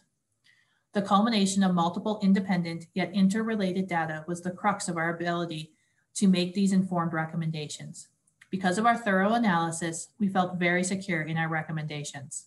Throughout this process, the e-resources group learned a lot about faculty needs and academic programs on campus. Having this process in place helped to keep our own preferences for specific resources in check, which was an initial concern since 3 members were subject librarians. Ultimately, using a rapid assessment procedure helped the group achieve the budget goal to reduce acquisition spending with very limited faculty backlash. Our experience supports using a rapid assessment procedure as a project management approach and a tool to evaluate e-resources to make cancellation recommendations. The ability to quickly collect and analyze information from various data points is invaluable to libraries with little time to make critical decisions. So if anybody has any questions, here is mine and my colleague's email address, and also my colleague Amy Hughes, also from the Teaching, Learning, and Research Services Department, will be joining me for the Q&A. Thank you, Theresa. I do have a couple of questions in the Q&A already. First, what tools did you use to collate all of the different kinds of data that you collected? Mostly Excel and Qualtrics. Thank you. And then what was the total amount that was cut when you were finished? And what was the original goal? We made our goal of $500,000 plus extra. I think our total was $672. Amy's nodding, so I'm good to go with that. Was yeah, about $672,000 total for that, and then Corona hit for additional. So. What has the response to this project been, and both the use of the method and how much you were able to achieve within your library? Do you want to take that, Amy? Oh, go ahead, Theresa. No, I was going to say you take that one. I think it's been incredible, and we had very little backlash from faculty, and I think they appreciated knowing our methods.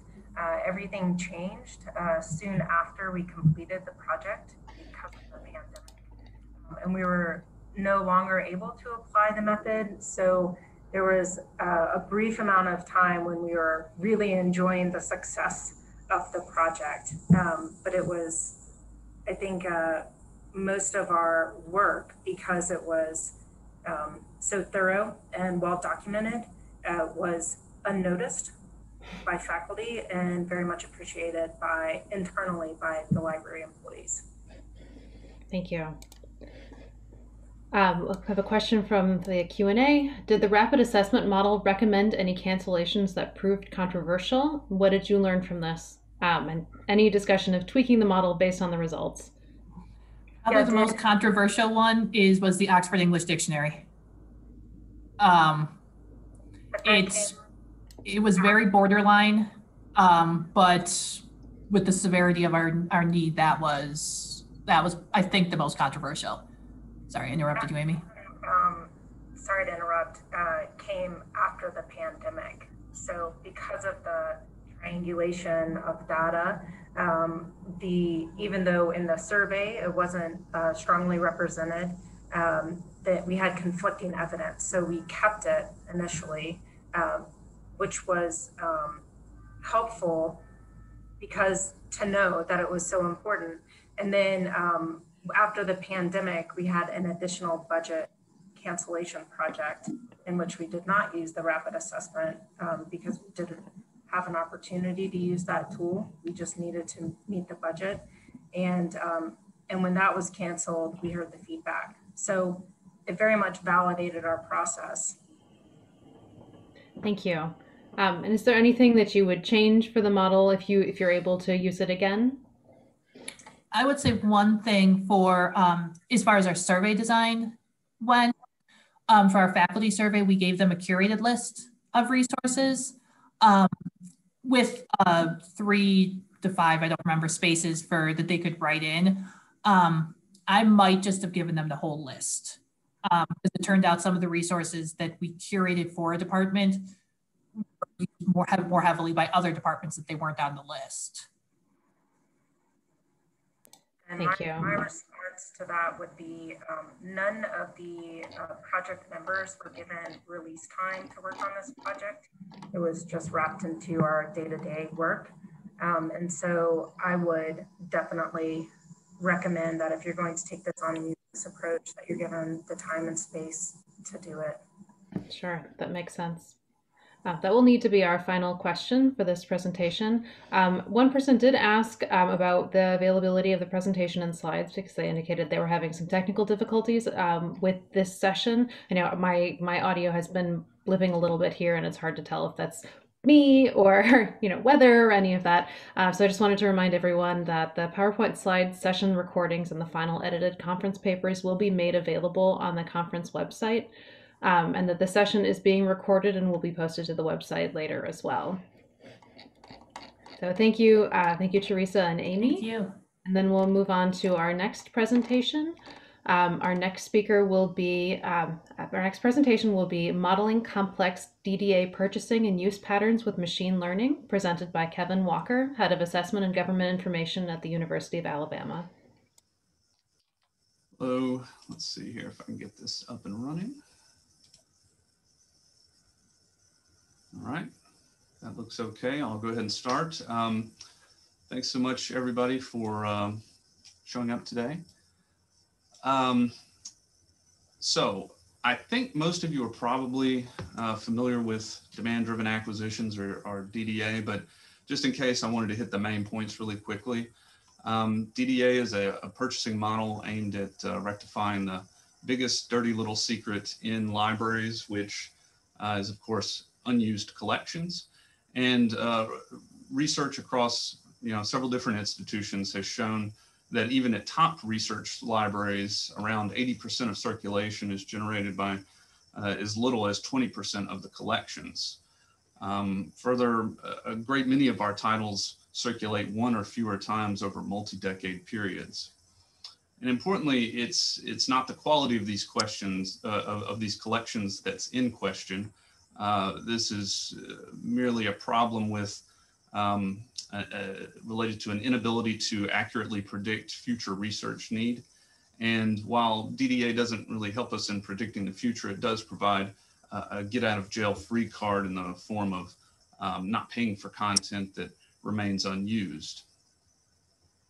The pros include wider access to content without an upfront monetary commitment. And as you can see here, 17% of the full text usage of our DDA titles here at the University of Alabama comes from titles that are not even triggered for purchase, meaning that our users are able to access a wide variety of content and assess these resources without committing us to a full purchase.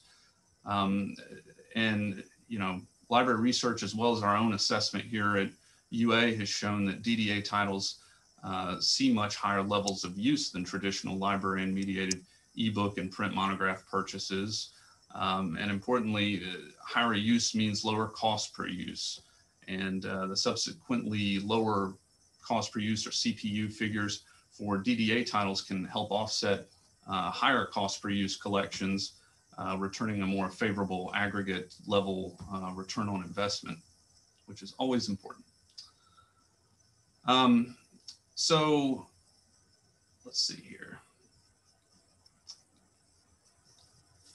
There are some cons worth mentioning, including that this purchasing happens within a black box of sorts, which is something that I'll use that term a few times in today's presentation. And this can lead to ballooning costs if one is not vigilant in their oversight of the program. Once again, we're talking about a complex set of variables in play with demand-driven acquisitions. You know, tens of thousands of titles with rotation in and out of the DDA pool, a variety of users interacting with those titles by way of any number of discovery systems that utilize varying and unknown search and display algorithms. On top of that, use is driven by need, as we all know, and need in the academic environment is driven by course assignments and the research foci of faculty, which all will change or evolve over time. But fortunately, this type of complexity is where machine learning has proven itself highly valuable.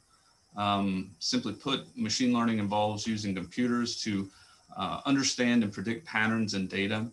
And this is made possible by learning algorithms, which is nothing more than a series of steps used to solve some type of learning problem. On the most basic level, machine learning is split into three types that you see here. Supervised learning is the type used in the project that I'm discussing today, and involves actively teaching an algorithm by providing it with examples of learning problems with their respective solutions. So we're showing it the test as well as the answer key, and hopefully when we do that, it can know how to solve the problem in some unsolved data that we give it later. You then have unsupervised learning, which utilizes cluster or principal components analysis to separate and group data in ways that draw on their similarities or distinctions. And finally, reinforcement learning involves exposing an algorithm to some type of environment and allowing that algorithm to make adjustments to its output in response to some kind of reward-based stimuli. And here you might think of how we train self-driving cars, for example. Get from point A to point B without hitting something, get a digital cookie. To be clear though, there are subsets of these learning models, but they're not really relevant, so I wasn't going to get into that today. So turning to the project that my colleague Jahan and I carried out, I wanted to first talk about the data, which included metadata from 24 months of DDA activity. And here we're talking about over 52,000 titles that are in the DDA pool, 306 publishers represented there, 57 unique publication years, almost 9,800 titles that were triggered for purchase. And on average, each of these titles would have been available to our users about 532 days, or a little under a year and a half. The variables that we're looking at are publisher, publication year, LC class, price, and trigger status, with trigger status acting as our dependent variable.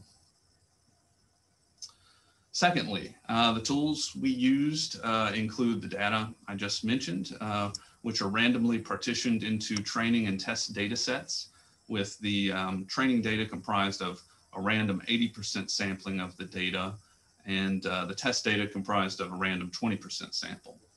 And we work with these data within the RStudio development environment. In this case, we actually used RStudio Server, and this provided us with a good bit more processing power with 8 dedicated processing cores and 32 gigs of RAM. And this is probably overkill in most situations for what we were doing, but having that extra computing power was really helpful in that we could run a lot of these analyses much more quickly, and that gave us some time to kind of play around rather than have to sit and just watch the computers process through these things. The software we used were 2 main R packages, the General Linear Model Package, or GLM package, as well as a package called Addabag. And we also would have used a host of peripheral packages that were required as dependencies of these main 2. In order to frame our work within the established literature, we pitted our machine learning model against a more traditional logistic regression approach. And for those who may be unfamiliar with this method, it's akin to linear regression in that we are predicting the outcome of some dependent variable based on one or more independent variables. However, unlike linear regression, which features a continuous dependent variable, logistic regression focuses on predicting a categorical, like binary dependent variable. In this case, we're predicting, for example, that either titles will be triggered or not triggered for purchase. On the other side, we have our machine learning approach, which was made possible via that add-a-bag R package. And this package allows us to combine adaptive boosting or add-a-boost with a combination of bootstrapping and aggregation, what's called bagging. And when we combine multiple methods like this, we call it an ensemble method. And these types of methods are especially powerful and widely used in machine learning. And to be sure, there are, of course, nuances to navigate and complex math that kind of underlie these methods. Unfortunately, we don't have time to get into that discussion. So what I can say, though, about using the add-a-bag package, first, the add-a-boost M1 algorithm is using multiple iterations of a decision tree classification of data. And those who may not be familiar with that, decision trees, here's a basic example, and they're really nothing more than a simple modeling of decision parameters for a particular situation. In this case, it had to do with, applications for credit, for example. Now, unlike our regression model, which involves running only a single test to determine what's going on with our variables, our machine learning model will run many tests. And as each round of tests progresses, increased focus, in this case, is placed on what we call weak learners, which are classifiers or decision trees in which the error term, and that is the difference between the prediction and the actual outcome, is little better than 0.5. And that is, of course, a 50-50 shot or a coin flips chance. And as this process of tweaking our classification model throughout the learning process, as we do this throughout the learning process in response to error, that is the adaptive part of adaptive boosting. And in this case, we diverge a little bit from the standard add-a-boost approach in that we use Leo Bremen's bagging method, which utilizes a specific type of decision tree model known as random forest as our base classifier. And here we're taking advantage of randomized sampling with replacement in a similar weak learner focused approach. And this provides an advantage in that it helps to avoid overfitting in the model. And to be clear, overfitting occurs when our classifier is so well suited to predicting outcomes within our training data that it performs quite poorly with our testing data or out in the real world. The model is overfitted to the specifics of its training sample. And for the results, in the case of our logistic regression model, predictive capacity was limited to just 10.4%, which is quite poor, but nevertheless, it is in line with the one other study we found using this method to predict patterns in DDA. At the same time, though, our add-a-boost model showed predictive capacity above 82%. With regard to how our add-a-boost model makes its predictions, publisher is the most heavily weighted variable in play, as shown in this graphic here on the right. While publication year, LC class, and costs are all weighted much lower, one should understand, though, that these lower weighted variables are responsible for settling ties within the decision tree structure. So they are actually more important than their weighting might suggest in this particular graphic. And to illustrate that, let's consider this table here on the left, which shows several of our results. And as you can see, the first two listings in this table are titles coming from the same publisher. Nevertheless, the difference in the pub year, LC class, and price all help to produce a wildly different p-value for each title. As you can see, the first title has only a 16% chance of being triggered for purchase, while the second title has a 94% chance. So what does this all mean? First, a few key takeaways include that AdaBag provides a simple means of deploying the AdaBoost algorithm right out of the box. There are no complex settings to navigate as with more advanced boosting algorithms, and the results often prove just as accurate as those more advanced algorithms. Further, this AdaBoost method is capable of producing an actionable predictive model within the context of DDA. And when we say actionable, we mean a model with predictive capacity above 70%. Importantly, the AdaBag package can also be deployed to solve multi-class problems as well. And as you can imagine, these are pretty widespread within the library environment. And here are a few key questions kind of present themselves. First, can machine learning be effectively deployed within the library environment? And hopefully, as this proof of concept shows, it is theoretically possible. However, the practicality of the matter is, like most things, dependent on resources.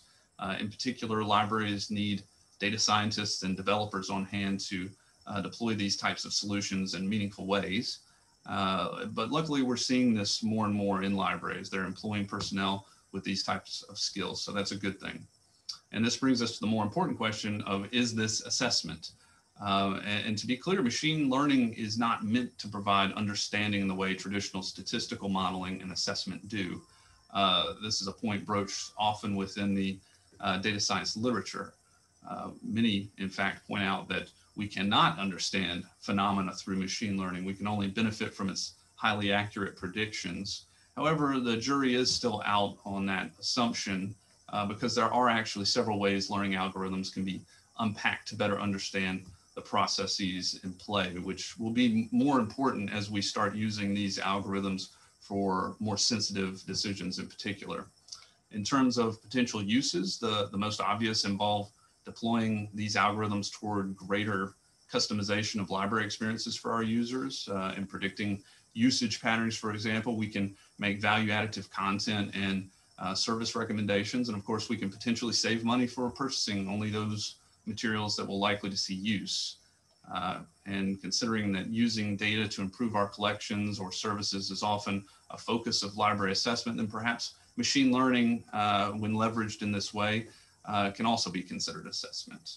And of course, to take full advantage of this technology, we need to expand our access to user data. And this is where additional important questions arise surrounding how such customization changes our roles as information providers. You know, in particular, we need to be careful about search bubbles and privacy matters related to our users' data. For that, I know I'm running a little bit long, so I'm just going to end it there for now. But if anybody has any questions, ask away now, or feel free to email me. Thank you, Kevin. We'll turn it over for questions right now. And a reminder to put your questions in the Q&A box so that we can make sure to pass them on.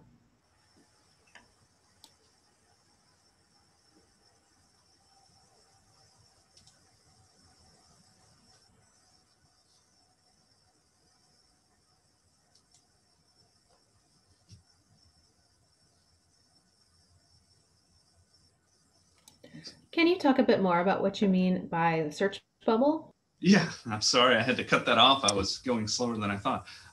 Yeah, so search bubble is an issue that arises when we use these type of algorithms.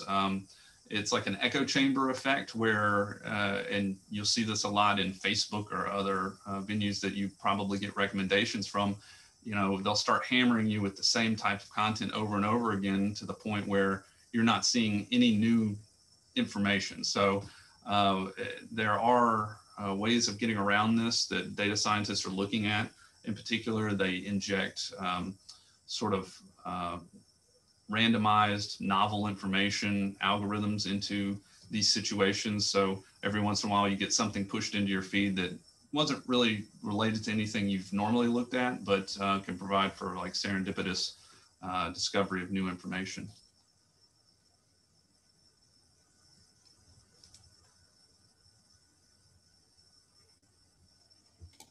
Thank you. Got that questioner. It says, thank you for the additional explanation.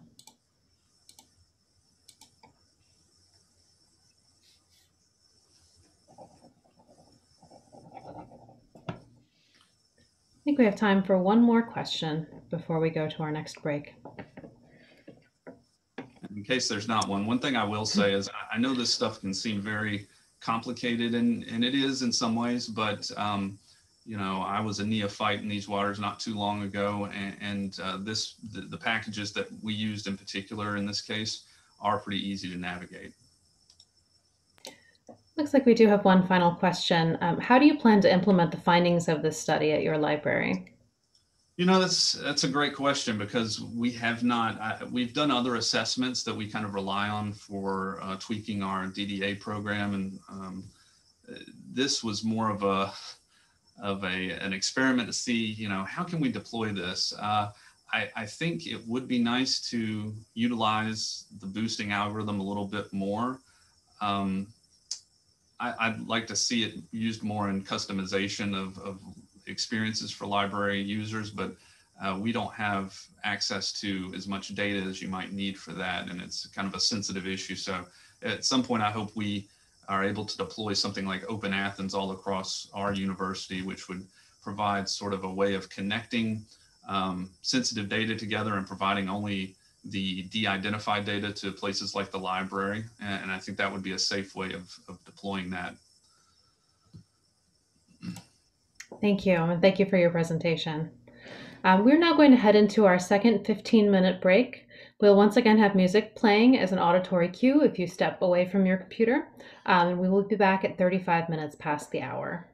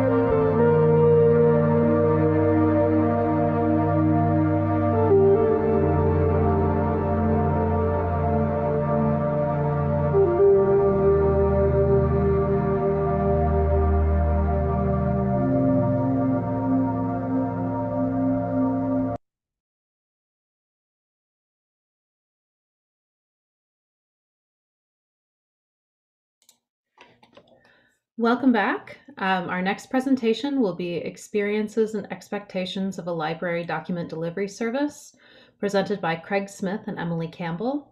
Craig is the Assessment Specialist and Senior Associate Librarian at the University of Michigan. Emily is the Director of Document Delivery and Senior Associate Librarian, also at the University of Michigan. A third author on this project is Larissa Stenzel, formerly a Research and Assessment Associate at the University of Michigan. Over to you, Craig and Emily.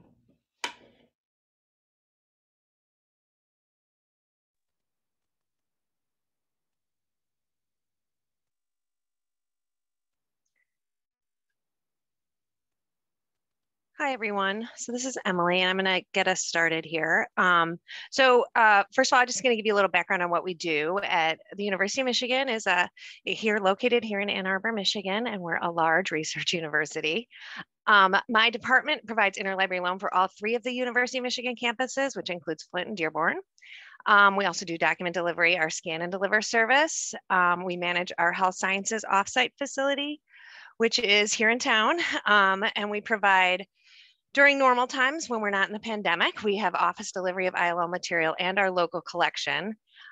So we haul material all over campus. We have a lot of students who do that. We also provide material through MELCAT, which is our statewide lending consortia. We just lend, we do not borrow through them. And then we participate in Rapid, Dockline, and U-Borrow, which is the BTAA consortial lending and borrowing service. We're a very busy office. We have we're usually in the top borrowers and lenders in OCLC, and I have about 21 staff right now. And usually we have about 20 to 30 students at any time, but right now we don't have any. So I just wanted to give you a quick overview of what we do and how we're structured before Craig got into our survey and what we asked and how everything was going. But I'm gonna hand this over to Craig now. Okay, thanks. And there's just a little bit more, Emily. I didn't know if you wanted to do this slide or you want me to jump into it. I'm sorry, Craig. I can do this. So, so our sorry, Craig. Changes on the horizon. So, so what we were doing is when we started thinking about this, and this is kind of hard to think about in for a minute because we were, we did this survey before the pandemic. So at the time we had more immediate plans to move more physical materials offsite. We still will do that eventually, but we hadn't quite gotten there. Our plans for a repository are on hold. But what is still moving forward is our preparation to move to a true collective collection in the BTAA. With that work, I'm on the BTAA Big Collection Steering Committee and very involved in that. And the interdependence of that work is very important to all of us here at Michigan. And so thinking about that and how we frame material that is available to you but not owned by us and those kinds of issues. The other thing is we are currently in the midst of moving to Alma, so from Aleph, and we will do that in July. So that's a lot of change. I mean, we still will be for my department, we'll still be using Iliad, but the Alma change will be significant for other reasons. And we just wanted at the time, it was a great time for us to learn more about our document delivery services, who was using them, what's working well for our campus, what isn't working well, how we can do things better, and what people think about these changes. We've moved material, of course, as any large library has, offsite over the years for the past 30 or 40 years, and there's been various responses by certain groups, and we wanted to kind of try and get ahead of that and be able to communicate proactively. So I think those were the main reasons we were looking to do this. And of course, this is actually, even though things have changed with the pandemic, this is still really relevant. So we're really excited about these results. Thanks, Craig. Awesome, thanks so much. The study design, I want to just go over that real briefly. We included the population of FY19 document delivery users. We have records of everyone who used some aspect of the service, whether it be delivery of physical items or scanning and emailing of items. They were all invited to participate. And we also, from them, collect survey data. We have document delivery data on their number of times they've used different aspects of the services. So these are all being pulled into the same data set. And then we combine that with some HR data. So knowing who those folks were, we then were able to pull information about their roles on campus. Though we focused in this study on graduate students and faculty members, but faculty members come across all tracks: research track, clinical track, tenure track, lectures. excuse me, across all ranks as well. Grad students, of course, are in master's programs, doctoral programs, and of course we have disciplinary areas as well that we're very interested in. So understanding all of that about our sample was important to us. And then we also pulled in a group of folks that hadn't used the service recently or at all. So these are people that were not in the document delivery records with between FY 14 and 19. We pulled a matching group of those folks into our study as well using propensity score matching. So that basically uses the characteristics of those folks in the 2019 document delivery user group, things like their area of study, their role on campus, demographic information, how long they've been on campus, et cetera, in a logistic regression model to sort of predict, in some ways, like it generates what are called propensity scores, which are probabilities, estimated probabilities, that a person might have sort of been exposed to or experienced something, in this case, the use of document delivery. So it allowed us to pull in a very comparable group of non-users or non-recent users. And these are really important for us to understand as well, in part because we want to understand what might be motivating some people to use the service and what might be behind other people not using it, other very similar folks on campus not using it. So the participants in the FY19 document delivery user group, we had ultimately about almost 1,400 of them in our sample. So it's about a 25% response rate to the survey and really evenly split across grad students and faculty members, and really a nice even split across tracks and ranks for faculty members. Or I shouldn't say even split, but a nice representation. And then also nice representation across broad disciplinary areas as well. And in our comparison sample, folks that we're interested in who haven't used the service recently or at all, we have fewer of them, not surprisingly. They're probably less invested in getting back to us, but we still had a nice chunky sample of almost 500 of them. And then a bit more skew towards grad students, and you see a bit more of a skew towards STEM fields here, but still a nice spread across all those roles on campus. And I'll jump right into what we found so I don't go too far over time here, which I'm worried about. So first we asked them to just report on their use of document delivery. Even though we have some information about that, we want to make sure that they're sort of framing their use in terms of what they remember. So in terms of physical items delivered, we do see that the FY19 users report doing this more often than the non-users. The non-users might have done that outside of the window between FY14 and 19, so there's some of those in there. And then some of the FY19 users did not use document delivery for physical items, but you can see probably those are folks that either double dipped and used both physical and the scanning, emailing of documents, or only used the service for scanning and emailing. So again, we see that where more people here in our FY19 user groups are indicating that they've used the scanning and emailing services, and most of the non-users between that window of 14 and 19 indicated they didn't use scanning. So nice, again, comparison sample with our user group, our recent user group. So we did also look a little bit at the data we have on these folks in the FY19 user group. I won't dwell on this too long, but what you see here in this histogram is that most of the folks who use the service for physical deliveries in this case, 67% of them fell between 1 and 10 deliveries. So that's sort of where most of the action is for physical item delivery. And there are some super users, as you can see way out there on the end of the distribution. And this is for scans. And again, you can see that most folks fell between 1 and 10 scans requested. If there are recent users, 84% of folks in our survey fell between there. Again, we have some super users. And when you pit in a scatter plot, the use of scans and document physical deliveries, you can see that we have one wildly amazing super user within one fiscal year, hundreds and hundreds of requests on both parts of the service. So just to give that person a little shout out. So we also are interested in the use of the service by role. So you can see on the bottom of this bar chart, there's faculty members and there's grad students. And then we're looking at mean numbers of deliveries and mean numbers of scans here. And you can see that in general, when people are using the service, they're more often requesting things being delivered than scanned.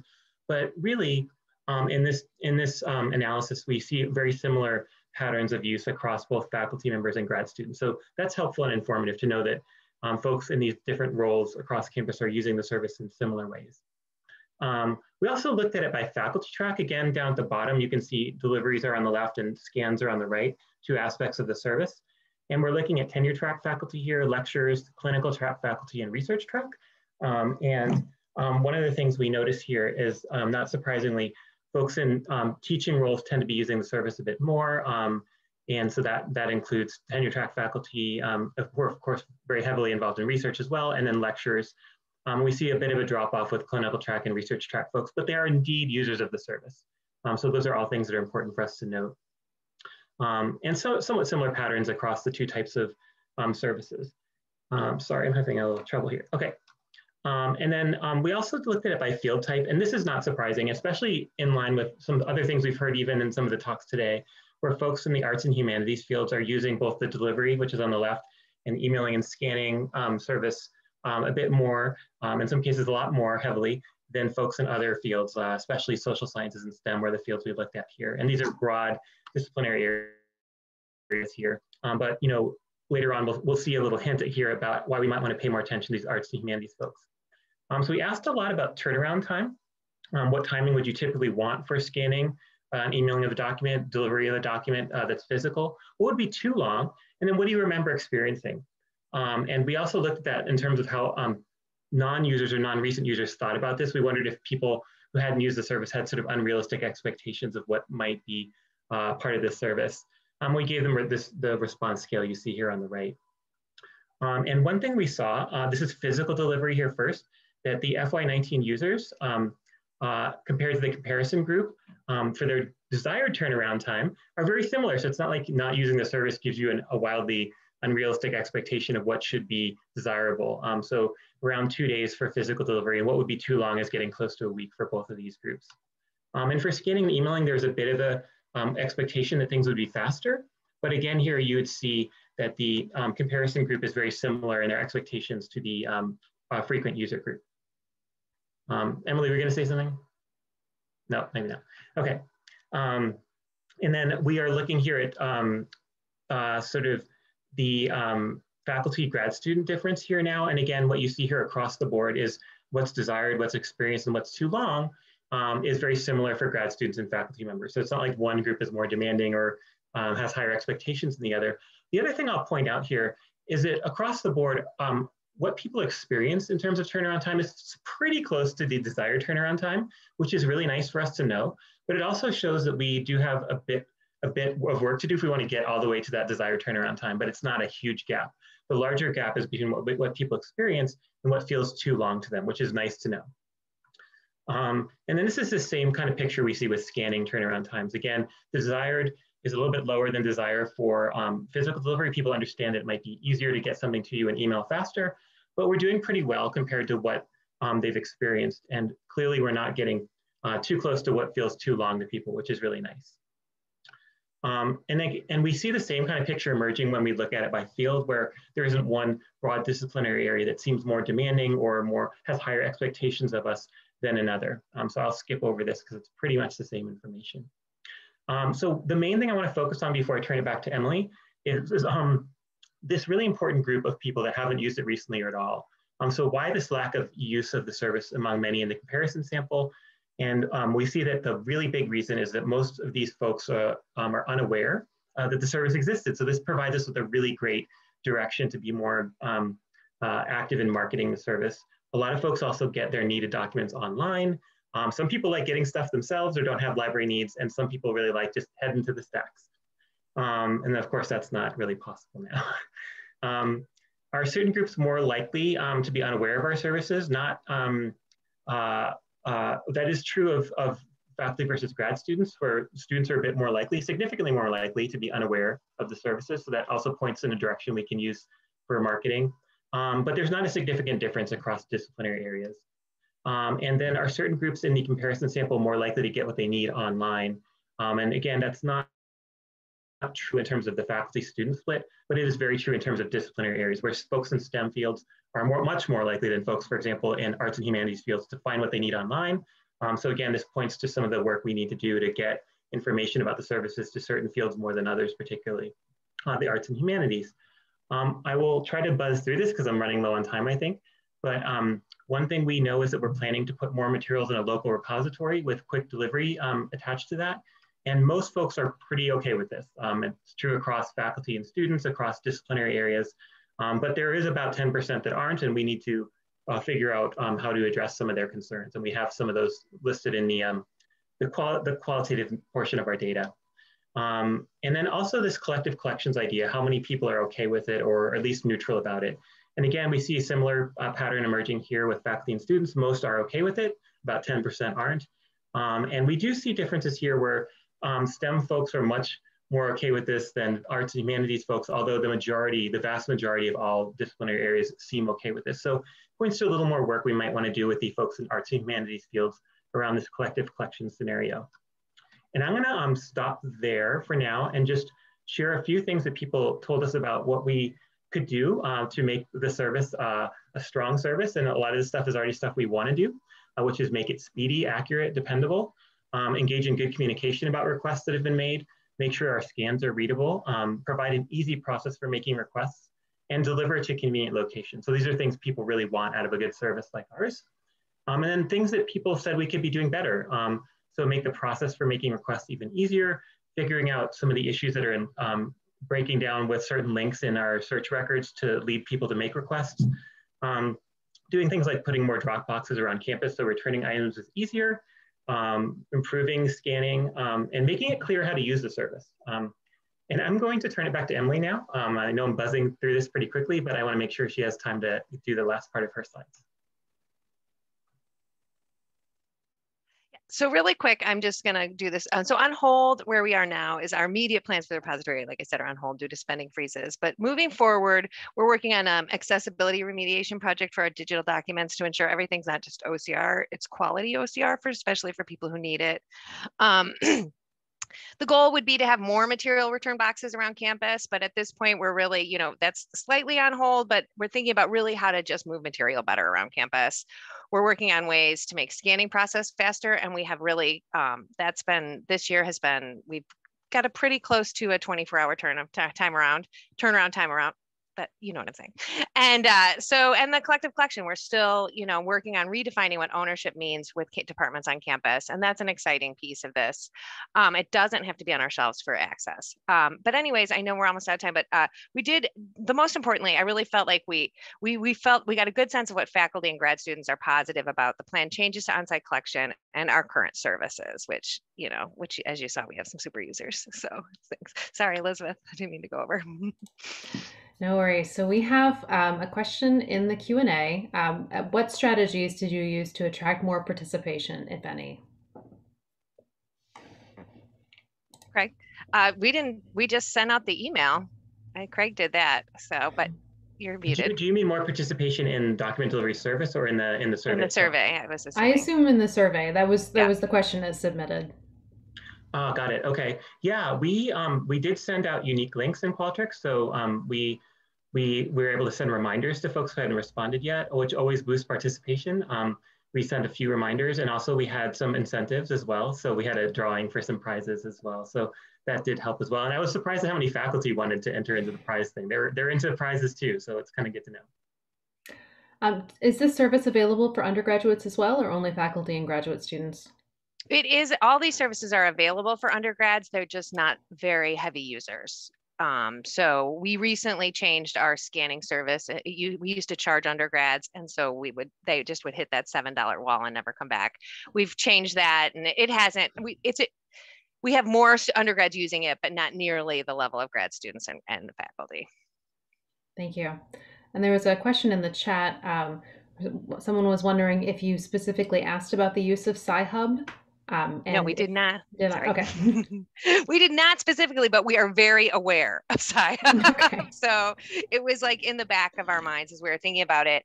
I can't quote the research, but I have heard that for some reason, Ann Arbor is not a super Sci-Hub user area, but I have no proof of that. So thank you. We have time for perhaps one more question before we move on.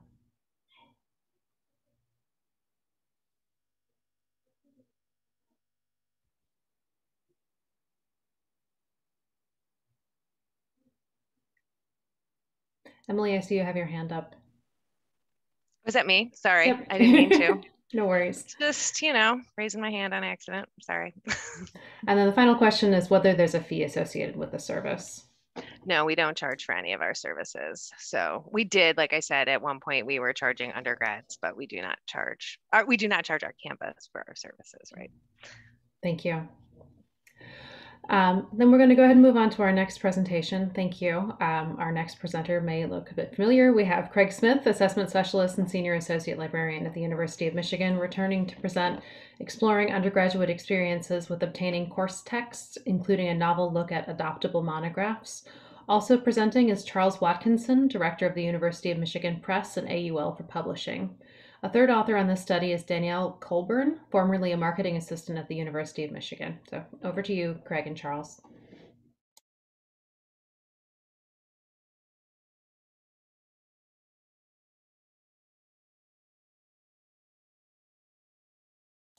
Craig, you are muted. I was just wondering if that's working. Yeah, can people see that? Yes, we see the slides now. Thank you. All right, Charles, then you're ready to jump in, I think. You can unmute and go for it. Okay, well, thank you very much for this opportunity to talk about a slightly different kind of assessment project.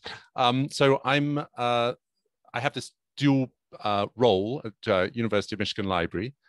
So I'm head of the publishing division, which we call Michigan Publishing, of which the University of Michigan Press is part. And I'm also the director of University of Michigan Press, so that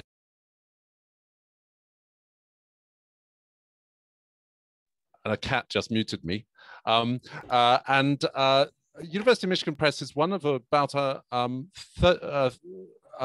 or so, more than 30 university presses that report to libraries. And this is a growing trend. The University of Michigan Press is unusually integrated into the library. So this has been, I'm the only person who holds this dual title of Associate University Librarian.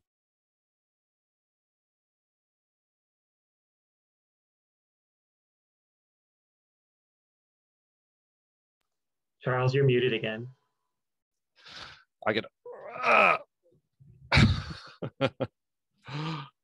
Okay, there we go.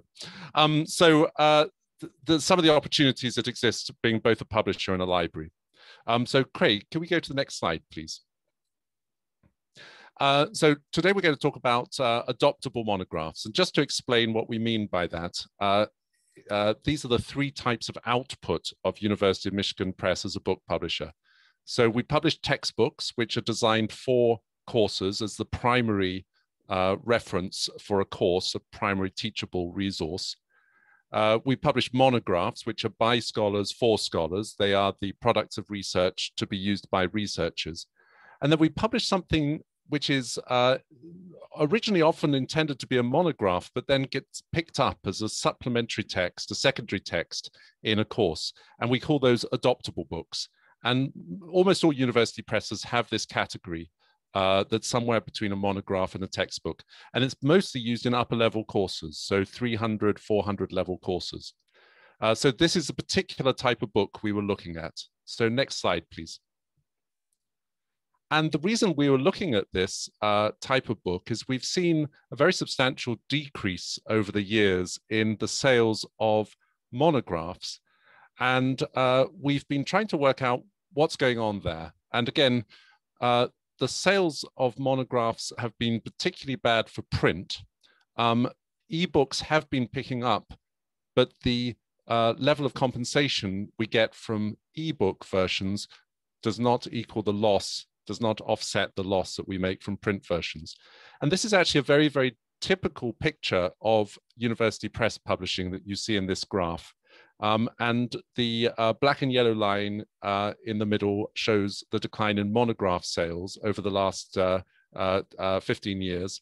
And we're really trying to understand what's going on there. So what is going on there? Is it that library sales are switching to provide multi-user access to ebooks, and students are no longer buying the adoptable books because they can get them free through the library? Or are they buying all their copies used on Amazon? Are they pirating, sharing free ebook files? Or is it that these are not used so much in classes, like professors are not assigning more than one book in a class, or they're using chapters and posting them on Canvas or whatever? But it's all anecdotes. So we've had a lack of data. And so this is a project that I and Kathleen Folger, who's the Electronic Resources Officer, approached Craig with. And we were interested in finding out more about how students used adoptable books on campus. So next slide, please. And Craig, I think over to you. Great, thanks so much, Charles. Yeah, so I think just to recap, we're really interested in understanding how students gain access to their course books, and what kind of strategies they use and what kind of decisions they make, in part fueled by stressors that might motivate some of them. And also, how does that look in particular with regard to adoptable monographs? So I'll share how we did that. So in this, we have sort of two arms of this study, and there's a lot of overlap between the two arms. We have a general textbook sample, so almost 5,000 undergrads were invited to participate in a survey about their general patterns of behavior when it comes to acquiring books for their courses. And we oversampled, in this case, underrepresented racial and ethnic groups on campus in order to make sure that we had enough of those folks in the sample that we could do some analyses to understand their experiences in particular. And we ended up with 534 surveys that yielded usable data. So it was a low response rate, but enough data to allow us, and a diverse enough sample to allow us to meet our goals for the study. We also looked at courses that were being offered in, I guess it's what we call winter, was sort of in the springtime of 2019 courses. And we were able to identify a bunch of courses that had assigned these adoptable monograph type books that Charles talked about. So university press type monographs that were adopted by professors for their classes as course books. And so students in these classes were invited to participate and answer questions about those books in particular, in some cases, and we had 213 of those folks in the data. And the surveys covered things like demographic information, search strategies for when you get assigned a book and how you go about acquiring it, how you would like it to be acquired and how you end up ultimately acquiring it. Things that might fuel your behavior, like so stressors that might impact your decision-making around acquiring books and how you mitigate those stresses. And then also, we're not going to focus as much on print versus digital today, but what happens with the book after the class? What do you do with it? And there's a lot of very similar questions in the adoptable monograph survey, but we, in some cases, asked them to reflect on their purchasing or their acquisition behavior with regard to that specific book. And the title of that book was actually piped right into the Qualtrics survey, and they were asked to confirm that they were indeed in a class with that book, so we felt very confident about the data we obtained. The participants in the general survey, we had a nice even spread for the most part across class standing, although leaned a bit more towards freshmen or first-year students. And that same kind of pattern emerged for the adoptable monograph survey, although it skewed even a little bit more towards first-year students. We did have a nice group representing each of the classes in the survey. And in terms of demographics, we focus here a bit more on race and ethnicity, just because that's especially important to us in understanding some of the backgrounds of students that might lead them to feel especially stressed about money and acquiring books. And in the underrepresented groups, we have folks that are, for example, identifying as Black or African American or Latinx or Native American, et cetera. So groups that are traditionally more underrepresented on our campus. And we have way more of them in the sample than we do on campus. So we met our goals of oversampling that group in order to be able to run some statistics that help us understand their experiences better. And the same is true, actually, we have overrepresentation of folks that identify in some way as Asian in their heritage. And of course, the largest group is still white, but it is not a majority of the entire sample. And then we see a bit more of a skew towards a white group and the sample of the adoptable monograph part of the study, in part because we were really constrained about who we invited to that part of the study. We just had to lean on who was in those classes that were using those adoptable monographs. So the constraints there led to the difference you see here. And also we note that we have about a little over 20% in both of these samples of students identifying as first generation, and very few identified as having a reading disability that impacts reading in some way. And we're not going to deal with that today because we're not really focusing on electronic versus print right now in this presentation. So what we found, first we asked them just, what do you do when you get assigned a book? Like, where do you go look for it? And so this is just about the initial search, and a lot of people start by searching on Amazon and Google. Far fewer, if you note, start their search in the library. So that's something just as folks in the library were interested in as well. But one thing I thought was interesting is you see a shift towards more and more people starting their initial search for their book with the library as you get towards the senior year. So one of the things that might be interesting is to understand whether they become to realize that the library can be a useful resource for them when searching for course books, and how do we get more of that information to folks when they start on campus as opposed to when they're farther along in their experience on campus. Now, this is a bit overwhelming, but I'll just hit the highlights here. When asked how you actually acquire these books, the folks in the general survey are talking about multiple books, like how they do things typically. And then other folks in the on the right of this were asked about this book in particular. So one-to-one comparisons here are difficult. But still, I'd point out that it's not surprising that a lot of folks are acquiring their course books, print new, print used, renting books, either print or digital, et cetera. So these are really not surprising results. But it is interesting to note where there are sort of substantial differences across the two acquisition types. So far fewer students are relating that they rented these adoptable monographs, that they found them as digital materials on a course site, that they got a digital version of them free, or that they rented or bought them as digital. So these are differences that emerged across these two types of acquisitions. And when you ask just like, how would you most like to get your course books? Most of them want new print books, or not, I shouldn't say most, but the largest percentage of them want new print books. And so it is also interesting to note that although students have certain preferences, far fewer students actually get to enact those preferences, and we'll think about why that is later. So the other thing to note is just asking folks, students in the survey who indicated that they bought or rented course books or the adoptable monograph. The other thing you'll see as a notable difference is that far fewer of them were able to just walk into the local store we have on campus and find that adoptable monograph to buy, or at least far fewer did that. So that's another difference across these two groups right now.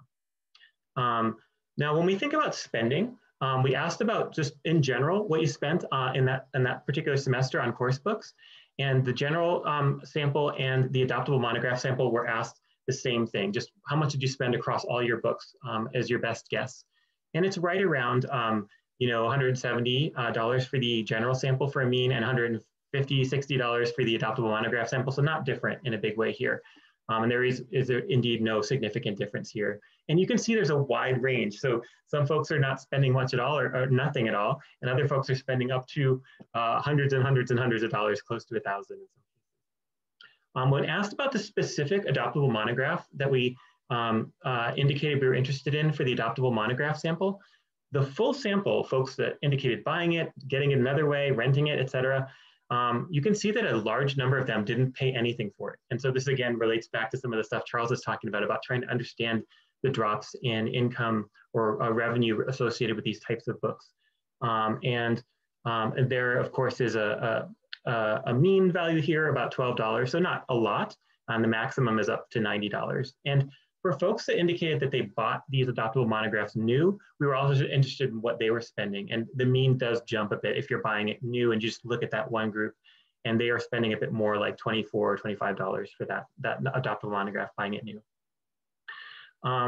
So I want to check time here. I think we're getting low, so I'm going to just buzz through a few of these and just note that students engage in real strategic thinking about how to reduce their costs, including finding free versions online, which is becoming more and more common, buying used, renting, et cetera. And some of this, some of the things that I should say stress students out, I'm going to skip ahead here, and lead them to engage in these behaviors are like financial stresses. So you can see that one reason they reduce costs, that second bar here, is because they're stressed about affording other things. And some of the things that the costs provoke them to do is even to not purchase a required book for a course. So you can see here that these are real decision points for students. And due to book costs, first generation students are actually more likely than others to not have taken a class or to have felt additional stress about affording essential resources. And I'm going to turn it back over to Charles here to reflect on some of the stuff that we're thinking about next. So this is really helpful. It was a small sample, but it really suggested some of the patterns, and it suggested useful, actionable items for the university press to work on and for the library to work on. So the university press, this really informed this question that is really facing us at the moment. Do we lock down our books or do we open them up? This really suggested to us that, print purchasing was really still very, very important.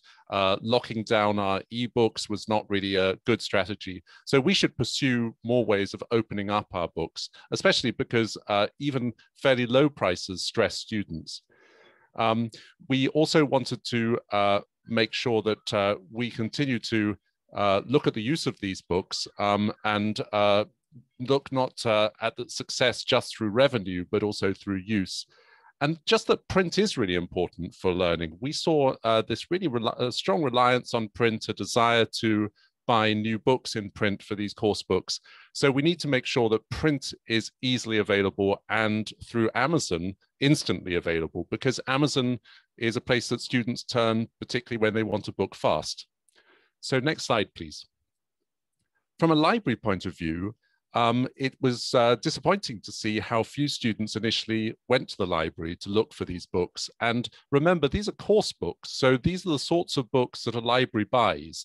They're monographs that a library should have available and will often have available multi-user. So students not turning to the library and looking for them in their first year was a bit disappointing. So really helping first-year students to acquire those strategies that we saw later in their careers, making really good, allowing them to make really good choices. It's really helpful to remember that students don't know all that we know in terms of how to buy books cheaply. So helping them with that.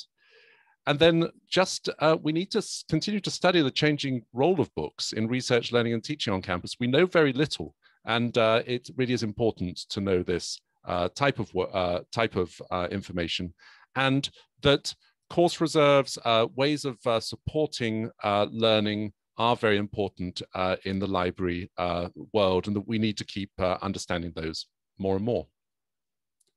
And thank you to all the students. This was a really useful exercise. Thank you, Craig and Charles. We have one question in the Q&A so far. Can you talk about what led you to group the races and ethnicities together rather than separating them out into distinct groups for your analysis? Yeah, that's a really good question. It's one I always struggle with. I will say that we haven't definitively settled on that for our final set of analyses, but it is the case, for example, that sometimes so few students identify as being members of certain groups that it's hard to run the analysis with them included in the analysis. So an example that would be like Native American students are a much smaller group on our campus than some other underrepresented groups. And it felt really bad to me to think about removing them from analyses altogether, as opposed to, at the very least, finding some way to group them with other students that typically are more likely to be stressed financially and more likely to encounter certain forms of bias and discrimination than other students. So at the very least, that was like a way to keep them in the sample, but it's not necessarily a satisfying way. It reduces the nuance, and it is an unfortunate decision you have to sometimes make in order to run certain kinds of analyses, but we absolutely will pay attention to that nuance in other forms of analysis.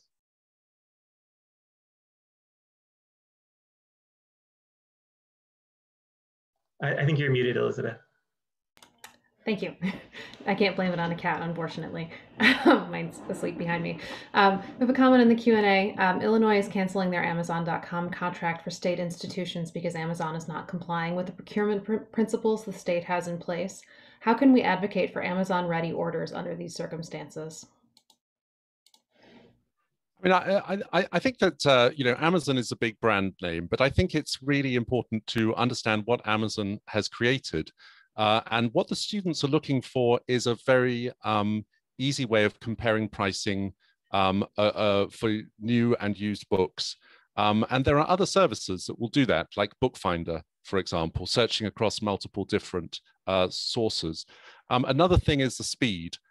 what was really clear to us is that students want to get these books into their hands quickly because they're often on deadlines. So it's not so much about Amazon as such, it's about the function it's providing for students who still rely substantially on print, and how they can get the books cheaply and immediately in their hands. Thank you. One thing I would say just quickly is I know that many of the participants in this session will actually have university presses reporting into libraries, just because of the sheer numbers. And these are presses that are operating a lot on anecdote. And anything you can do to help the presses actually turn anecdote into data will be incredibly useful for them in very trying times. So just a plea. Thank you. With that, we're going to move on to our next presentation, Don't Pay for Free, Updating Cost of Use for the Age of Open Access, presented by Heather Piwowar, co-founder of Our Research. Over to you, Heather. Thanks. Can you give me a thumbs up if you can hear me okay? Oh, we can hear you. Okay, awesome. Great. Thanks, everybody. And I'm really happy to be here. I don't see the green. Let me try to share that again because I don't see the green square we have all known to come and love.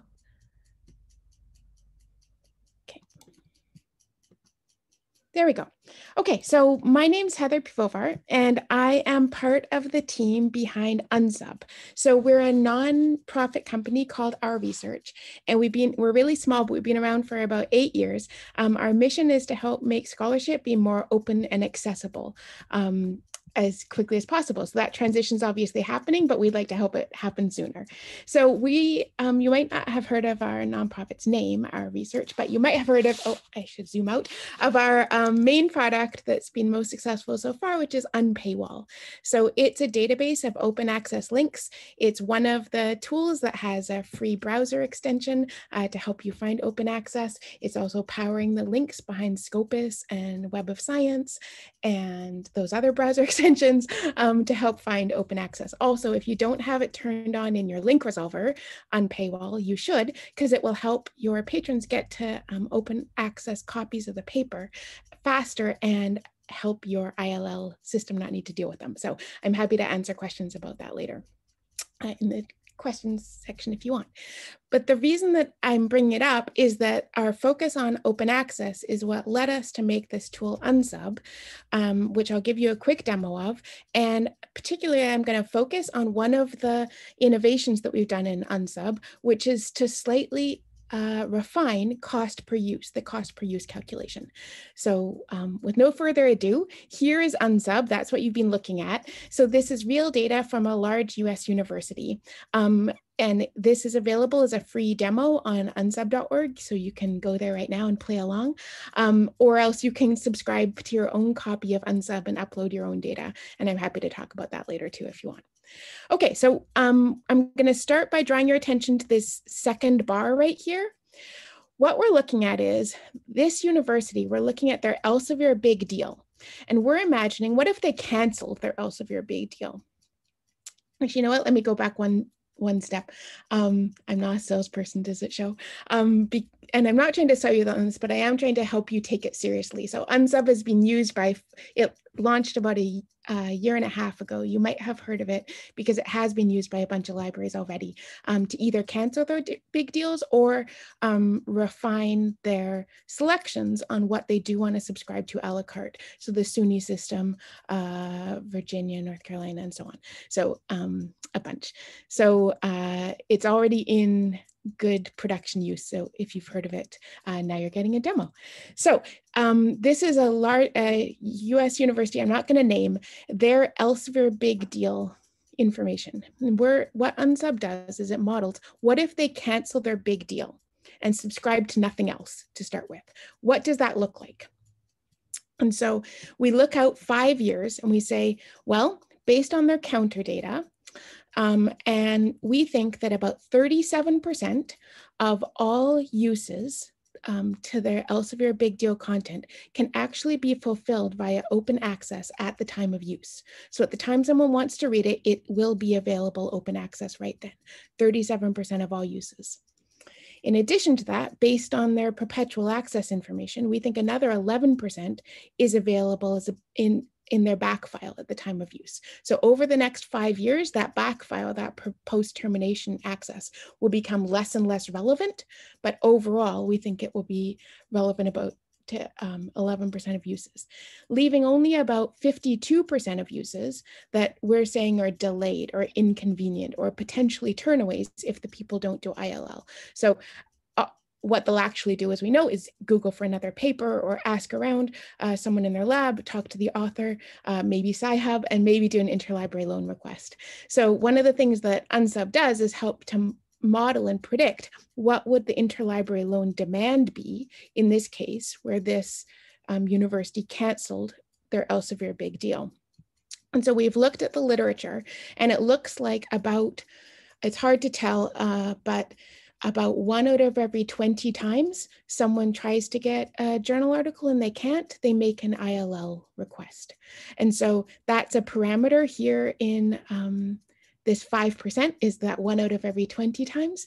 And we think we again did a literature review, and it looks like about fulfilling an ILL request costs on average $17. If it costs less for your university, you could change that, or more, you could change that too. But using these default values, this 52% of accesses that are not immediately available via open access or backfile, this 52% of those accesses, about 1 in 20 of them will be ILL, and that will cost $17.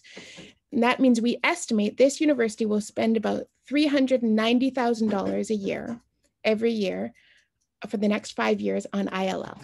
Now, again, that's not actually static, because since this backfile starts off useful and gets less useful, the ILL will actually start off smaller and then get bigger over the next 5 years.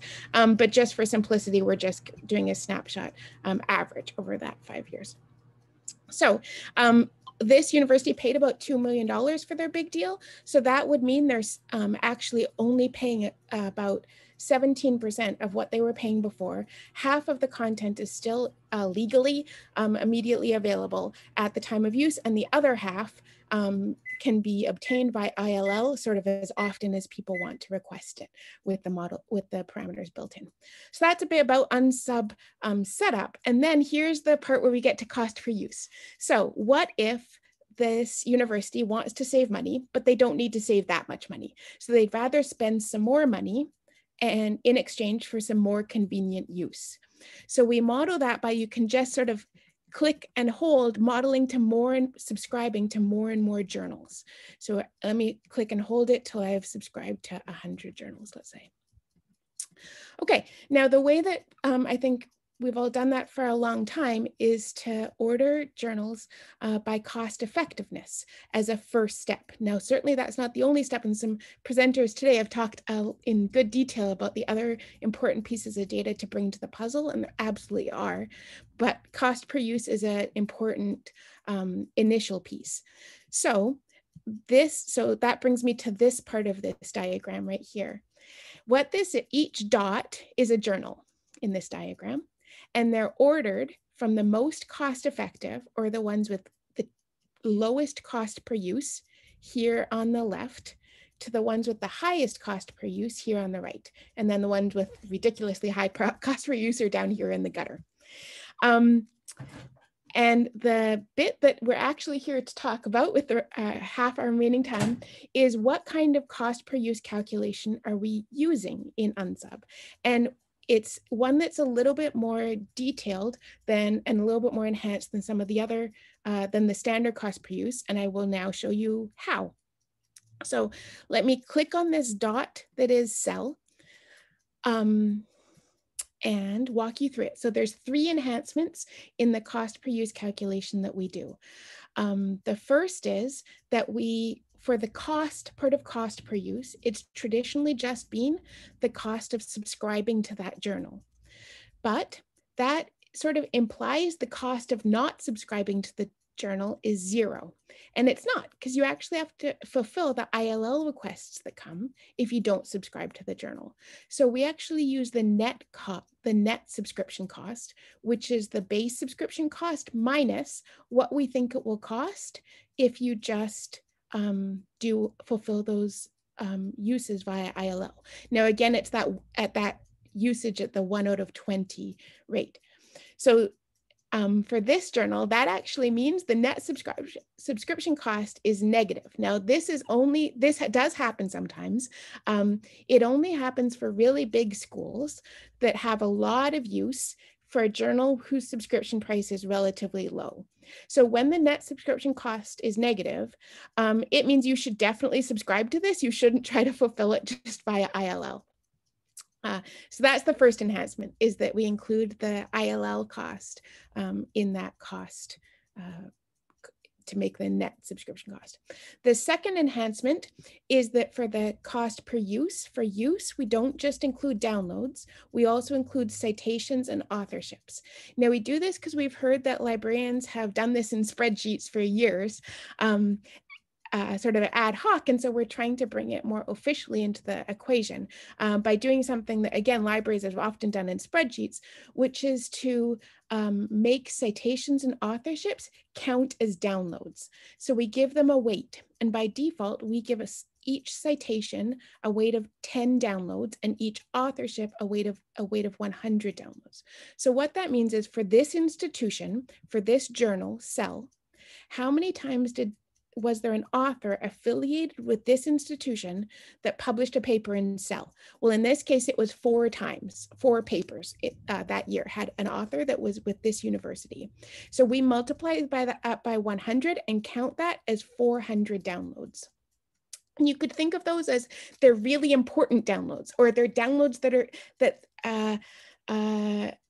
it's signaling a value of the journal beyond just to your institution, beyond just what the downloads are showing. So anyway, the use that we consider in UNZUB is this combination of downloads, citations, and authorships.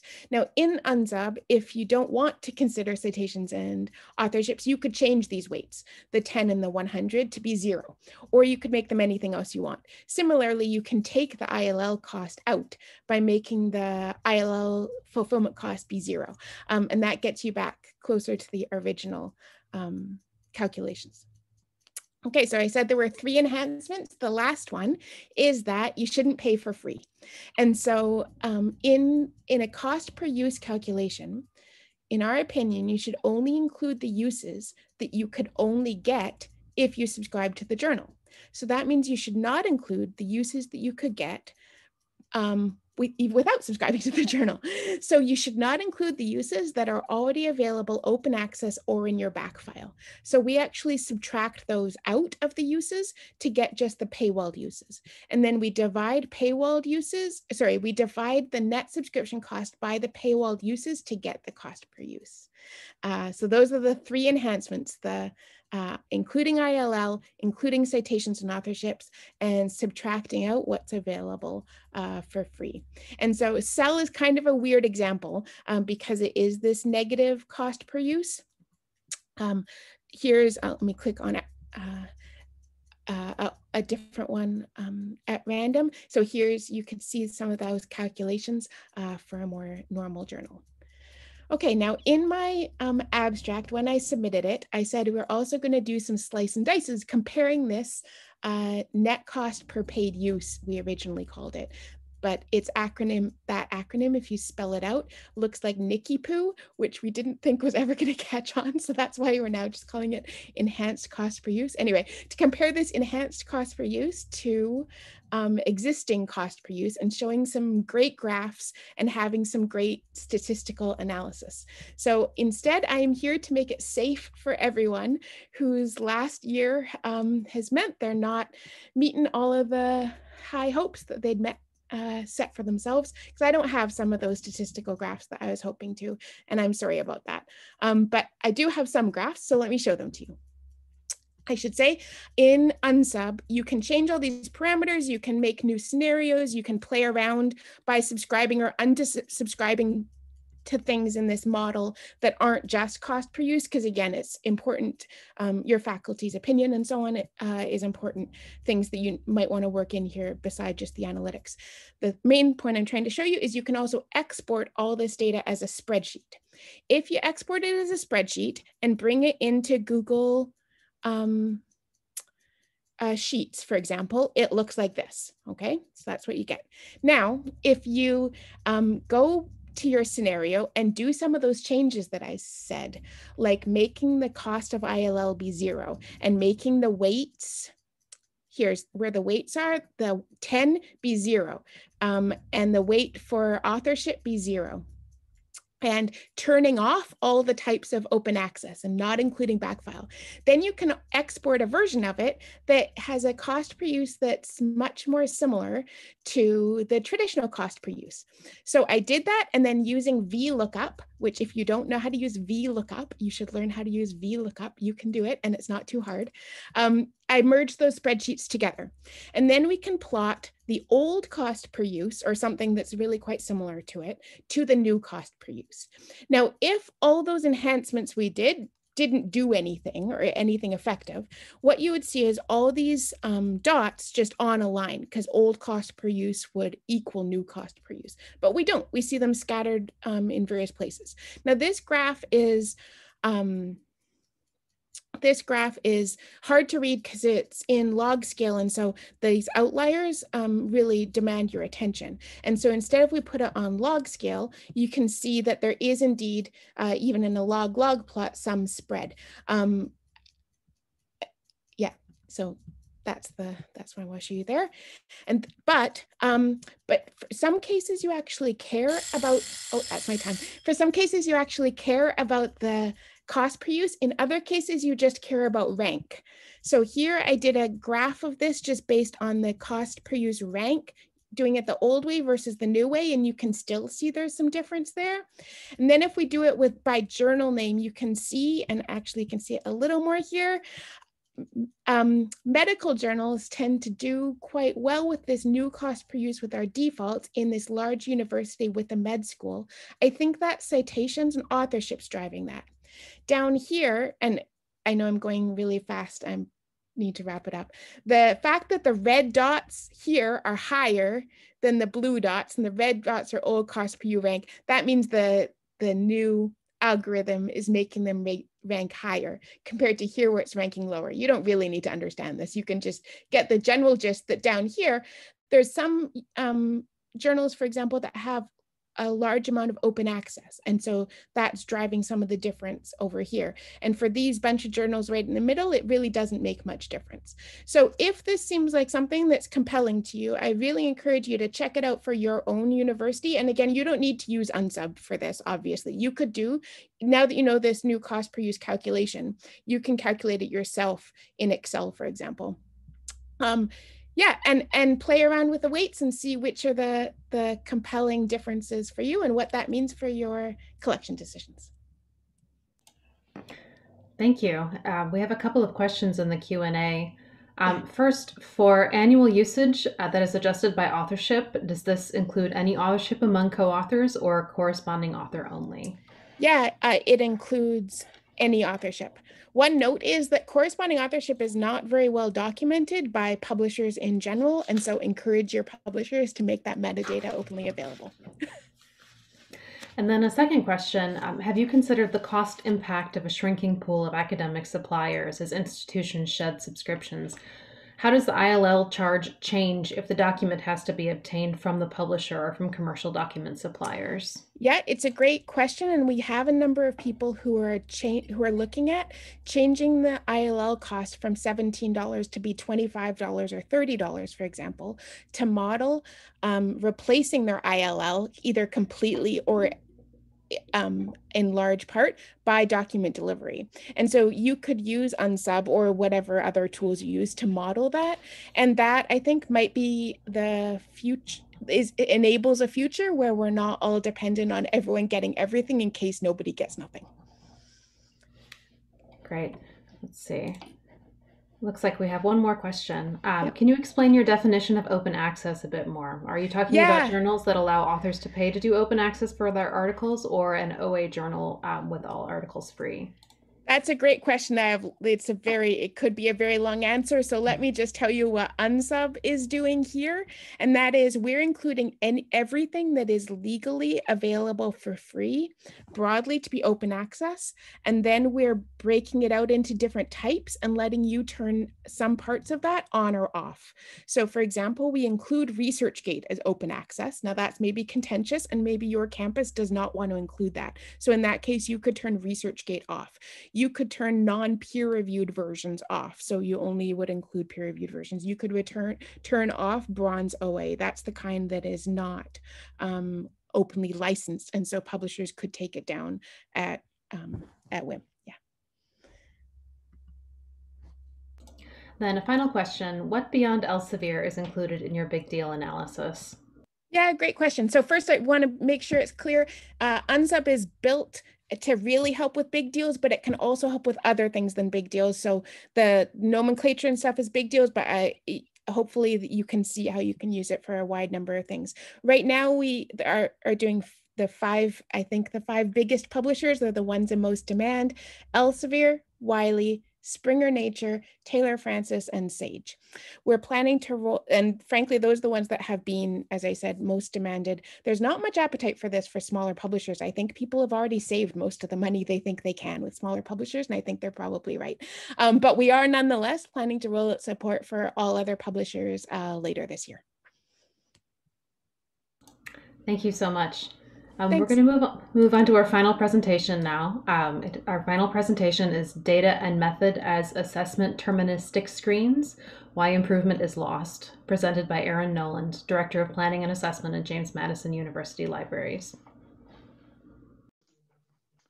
Hi, folks. Thank you for being here and for your attention. I know being the last person here, and I want to say thanks to the conveners and organizers. This was supposed to be in December. We had some health issues in my family, so I wasn't able to present then. And so happy to be here now and excited to talk about this. So a different approach, a different sort of focus and kind of topic than most of the presentations today. But if we jump into it and start with the assessment process, this is the assessment process that James Madison University Center for Assessment and Research Study uses. And it's a widely respected assessment process, but the process that you use, that you're familiar with, the assessment cycle, they all map on very similar things. You have learning outcomes, mapping those to programming or activities, designing, selecting, whatever the case may be, your instruments or your methods of data collection, implementing, running your programs or activities, making sure that you're doing what it is that you're purporting to do, gathering data, analyzing it, doing data management, and then hopefully using results to make decisions about your programs and activities. And that's really why we engage in assessment. These other pieces of the cycle have some intrinsic value. There's a lot to be learned as you go along, but really what we're trying to do is continuous improvement, or to make sure that we're actually achieving the things that we're setting out to do. The cycle, however, oftentimes is front-loaded when we talk about these things. So the purpose of my talk today is to really take a communication approach to this. My background is in speech communication and framing and these sort of things. So I want to talk about intended and received messages, and then get into some theoretical framework from Kenneth Burke that I think can help us do a little bit better as we frame up assessment messaging.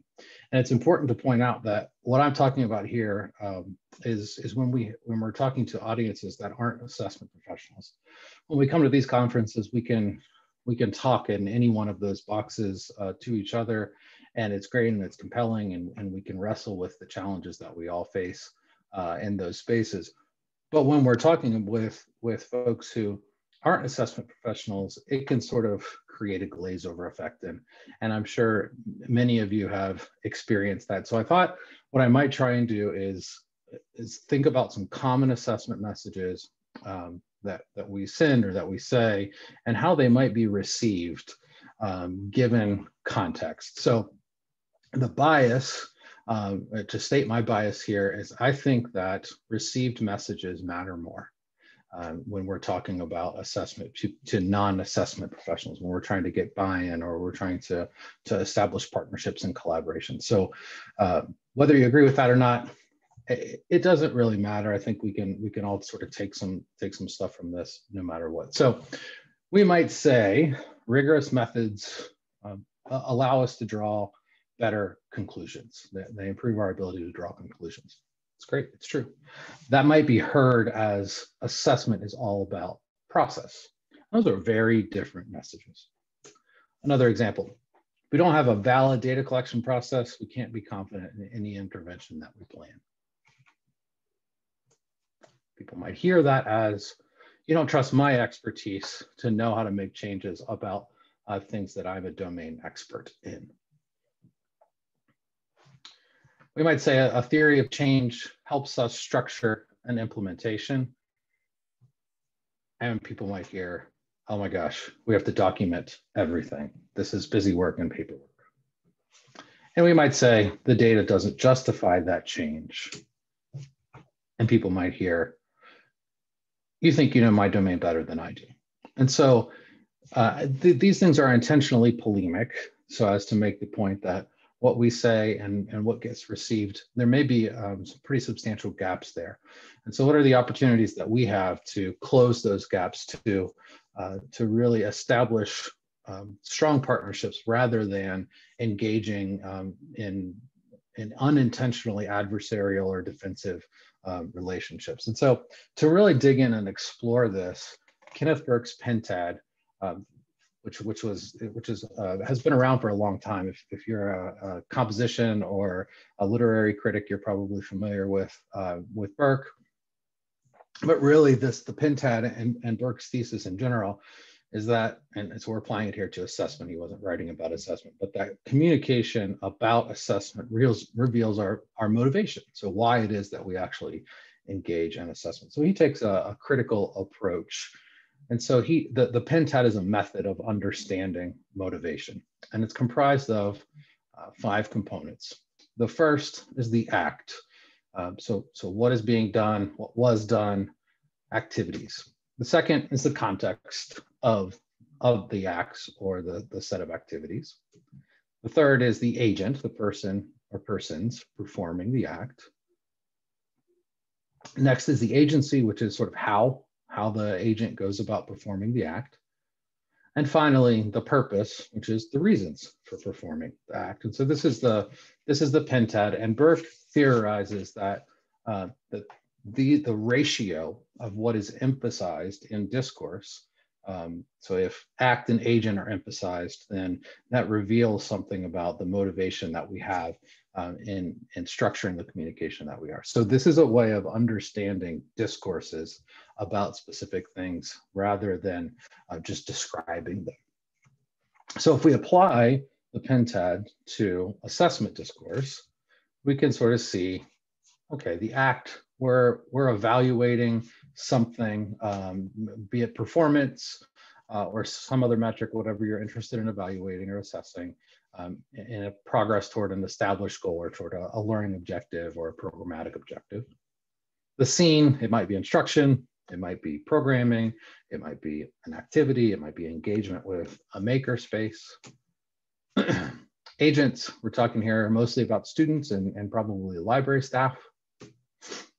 Agency, so how we go about gathering data. This is the data collection piece.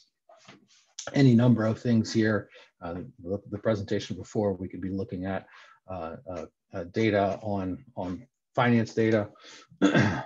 Why do we engage in this?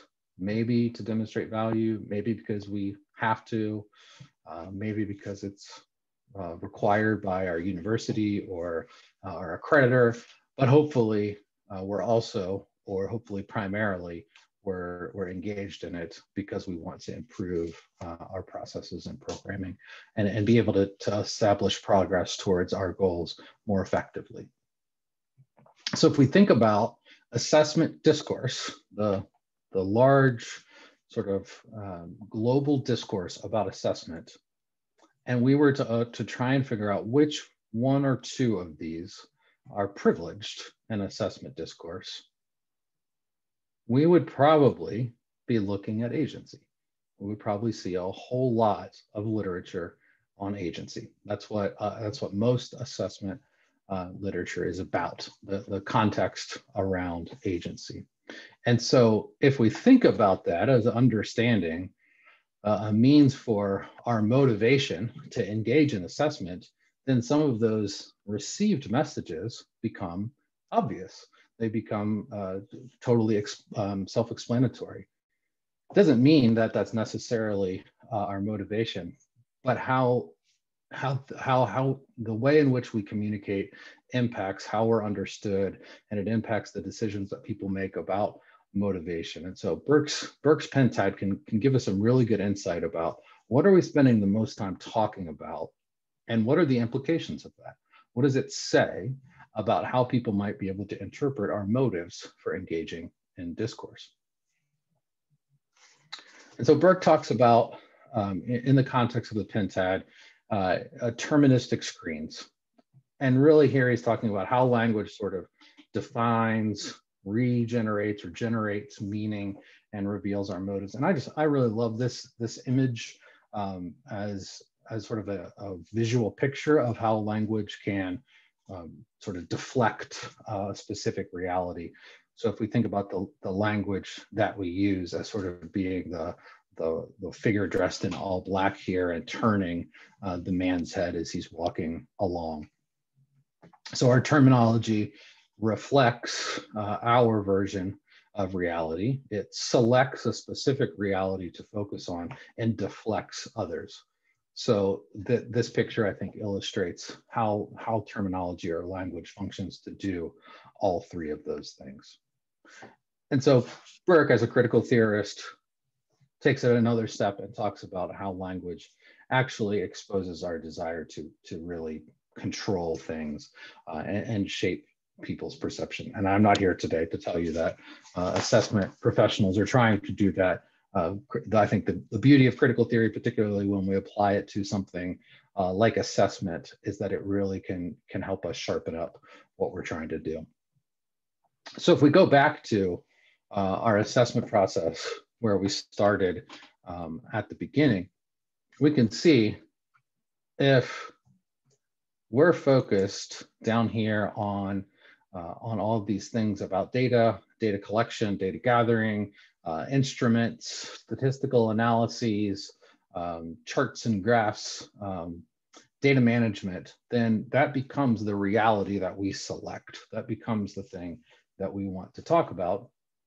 And as a result, it deflects from the things at the top, the why we engage in assessment processes to begin with. And so Burke's terministic screens and pentad would tell us that our motives are revealed by an overemphasis in discourses about assessment on these things sort of at the bottom of the cycle, to be really concerned with that's actually what we care about as assessment professionals. So we're not really concerned about improvement or making sure that we have strong learning objectives or programmatic objectives, and that we're intentionally mapping those objectives back to what it is that we're doing and how we're making decisions.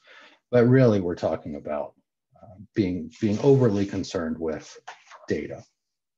So one of the things that critical theory often doesn't do is the next step of, okay, so what do we do about this problem? If we acknowledge that this problem exists, what can we do? Well, the first thing that I want to say is that terministic screens work both ways.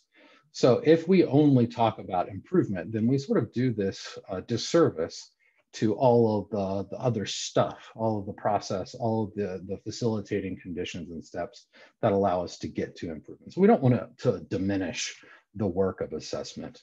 So we need to sort of walk the line. And so my recommendation is that we start with and continue to focus on the why. Why are we engaged in this? Not how we're going to do it, but why are we even trying to engage in assessment in the first place? And if our only reason is accreditation or reporting, then maybe we should call it something else. maybe we should call it is data gathering or data reporting, so as not to contaminate assessment with all these other things that aren't really assessment because they're not really improvement driven. So we can also move from the simple to complex, but it's really hard to go the other direction. So if we start in the weeds, if we start with complex method, complex data analysis, data management, and then try and talk about why, people get bogged down and it's harder to go back to the simple. But if we start with the why, it becomes easier to move to the simple because that why creates a sort of orienting beacon for us. So it's a better way to frame why those process pieces, why data collection, why good instrumentation, why good data collection and implementation fidelity matter. We're not trying to say they matter for the sake of just their intrinsic value, because that may not be compelling. And as I said, it serves as a beacon. We can continue to come back to the why. If we start there, we get buy-in about the why of assessment. When things get complex and messy in implementation fidelity or in data analysis or data management, or when data comes back and it doesn't tell us that we're doing things exactly as we should, then we can return to this sort of anchor of the why that we're engaging in assessment in the first place. Okay, and that brings my presentation to an end. So I'm going to stop the share here and we'll take some questions. Thank you, Aaron. And again, if you have questions, please use the Q&A function and I will read the questions for the speaker in the audience.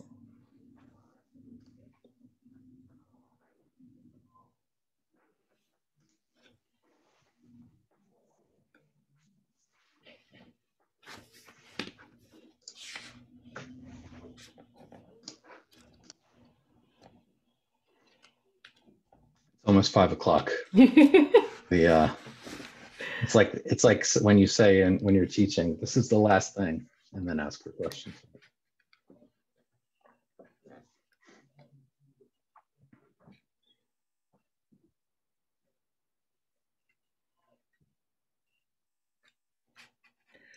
I personally really appreciated your talk, and I really appreciate the way that you wrapped it up at the end by reminding us that if we are focusing on that the screens go both ways, and that if we're, it's easy to lose track of the why in emphasizing the importance of the process and the rigor and all of those things that I think we've become a culture to do, particularly if you're in an institution where assessment isn't something that is well established or isn't something that is valued across the board. So I really appreciated that reminder and looking forward to referring back to your slides.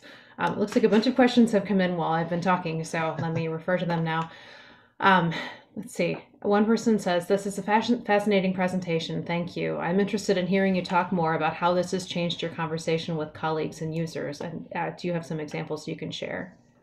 Yeah. So in our library, we don't have yet an assessment plan, and actually, I'm now in a different role and overseeing us at the assessment function.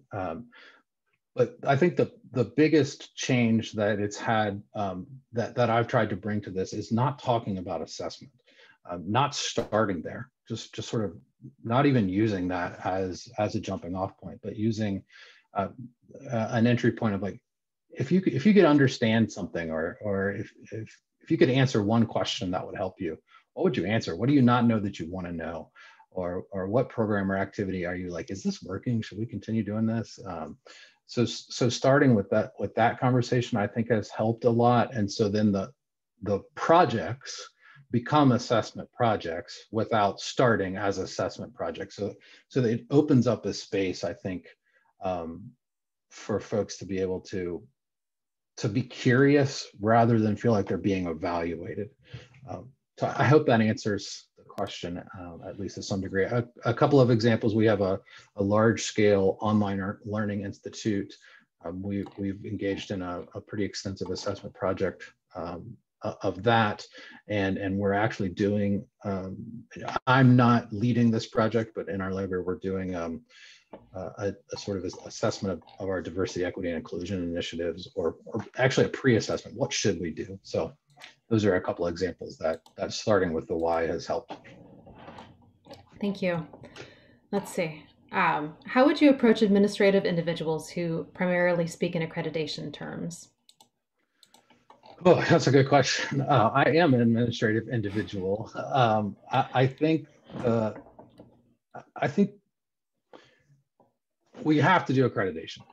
So, we're not going to get rid of that. And so I think the more compelling way to approach that question is to separate the two. So let's do what accreditation asks us to do. And if assessment, research and data gathering can provide us data and information that helps accreditation, great. But let's not try and do these things that are actually for very different purposes together. So how would I approach an administrative person who only wants to speak in those terms? I think I would do accreditation work as accreditation work, and try and carve out space for some assessment work independent of the accreditation lens. I recognize that may be challenging as far as capacity goes. Thank you. We have a couple of folks who wanted to express their appreciation for your introduction of the idea of intended versus received messages.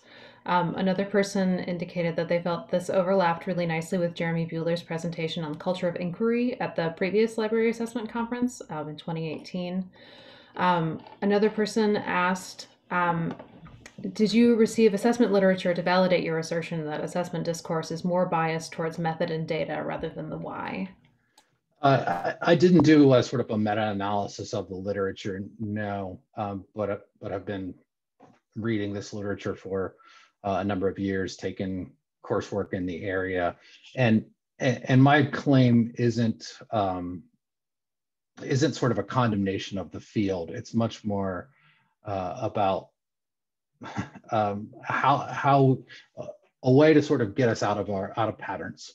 Right, so I think that's the really nice thing about critical theory is it gives you that kind of jolt and helps you sort of do some self-examination. So if the claim is, or if the question is, does the library assessment literature actually favor this? I wouldn't feel confident in saying empirically that I could answer that question yes.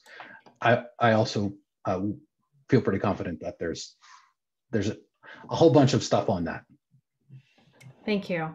As there should be. More comments are coming in, but I wanted to make sure that we have an opportunity to open up the floor to any comments or questions for any of the presenters. So as those come in, I'll go ahead and pass on the remainder of questions to Erin.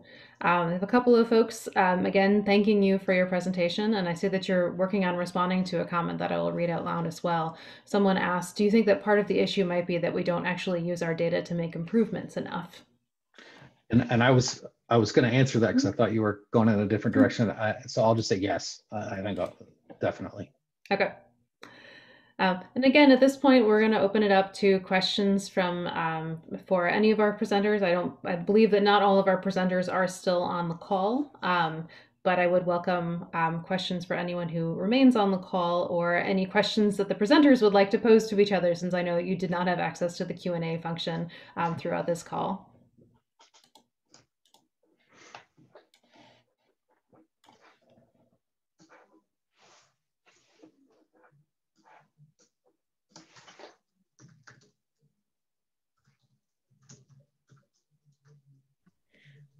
Okay, so I've got one.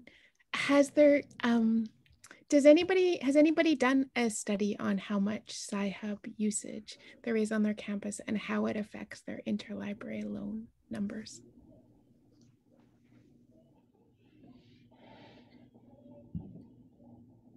And any of the presenters, you're welcome to answer, and attendees, you're welcome to put it in the chat.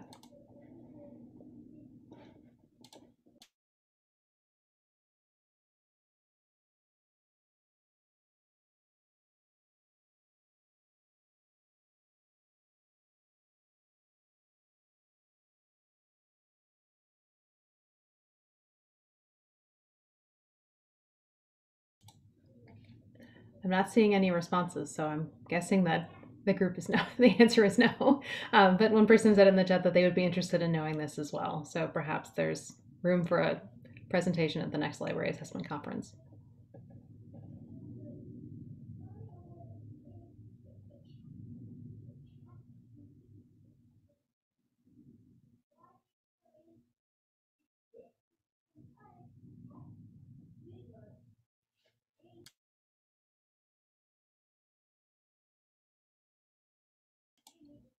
Are there any final questions for any of our presenters?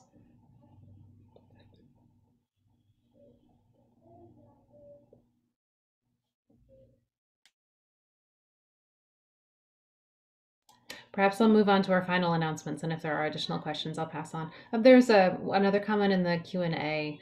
This question is for Erin. I've been trying to collect why questions from staff to initiate or create assessment projects, but this has not been successful so far. Do you have any advice for this person? I was muted, and I did catch myself before I started talking.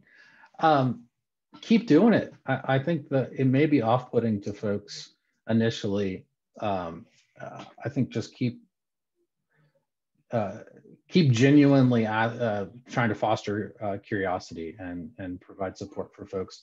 One of the things that I did very early is I had previous working relationship with I joined libraries from elsewhere in the university, and I had a previous working relationship with one of the people in the libraries who I knew had some experience and some expertise in assessment. And so we did a project together and made it sort of visible, low stakes and visible. It grew and became more complex as it went on. But I think trying to find an early win and talking about how the why question led to whatever it is that sort of comes from it, and sharing that out through, if you have a management group or in whatever your appropriate informal organizational network would be, as a really good way to sort of deflate the stakes, right? I think that's a good strategy.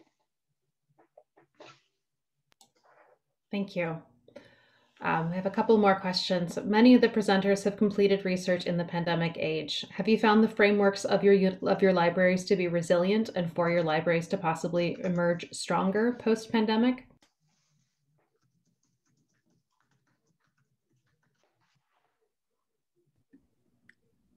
I can say that I think we've been forced to think very creatively, but I think that's kind of widespread.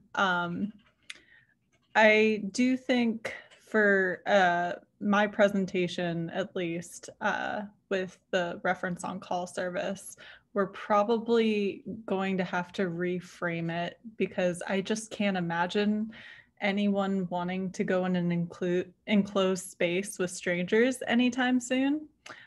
So maybe it'll be more of a Zoom open office hours type thing. That's something I can foresee happening.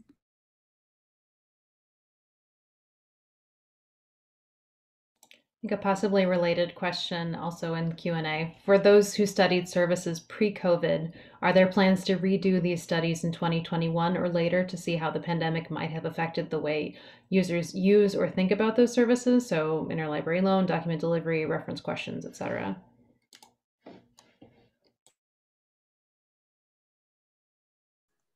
I can say that we do plan to reassess some stuff around document delivery going forward. We're designing our own set of campus-wide surveys that we'll probably deploy cyclically, and we'll have some questions in there that revisit document delivery, especially since the pandemic has really made document delivery even more important for some people.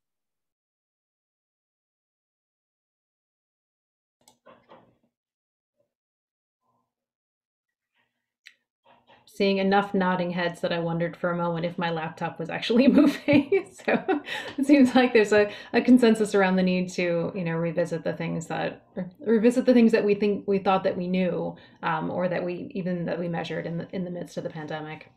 I think our final question is for everyone. Have you found yourself abandoning your traditional assessment plan due to COVID or quarantine issues? And how are you addressing program or plan abandonment at your institutions? I do strategic planning for our library as well, and I don't do it. I facilitated. And I think this question is a really important one, and I think you should abandon these things. Plans are living, breathing things. There's not like a originalist sort of constitutional question here. They should be dynamic, and certainly in the context that we're in, stopping things that aren't immediately core to what everyone's doing, given cognitive load and everything else, makes a ton of sense. So if assessment processes are laborious and not easily sort of added on to operations, then I think it totally makes sense. And it seems to me that the pandemic will be in a different enough place post-pandemic that those questions may shift substantially. And so you may be in a position to sort of refresh the questions and assessment plan that you're asking anyway. In my opinion, assessing just to assess is not worth it. So it's beneficial for us to just, sidestep and readjust our priorities as necessary.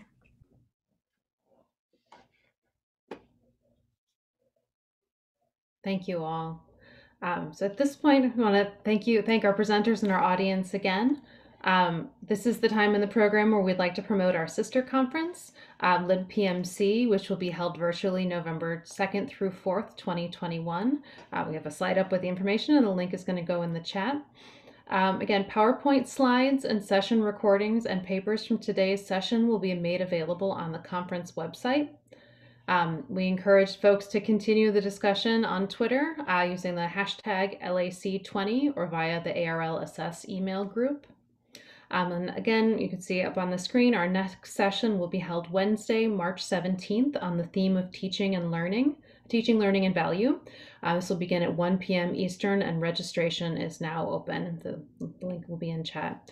Thank you again to all of our presenters and to our attendees. It's been a great session.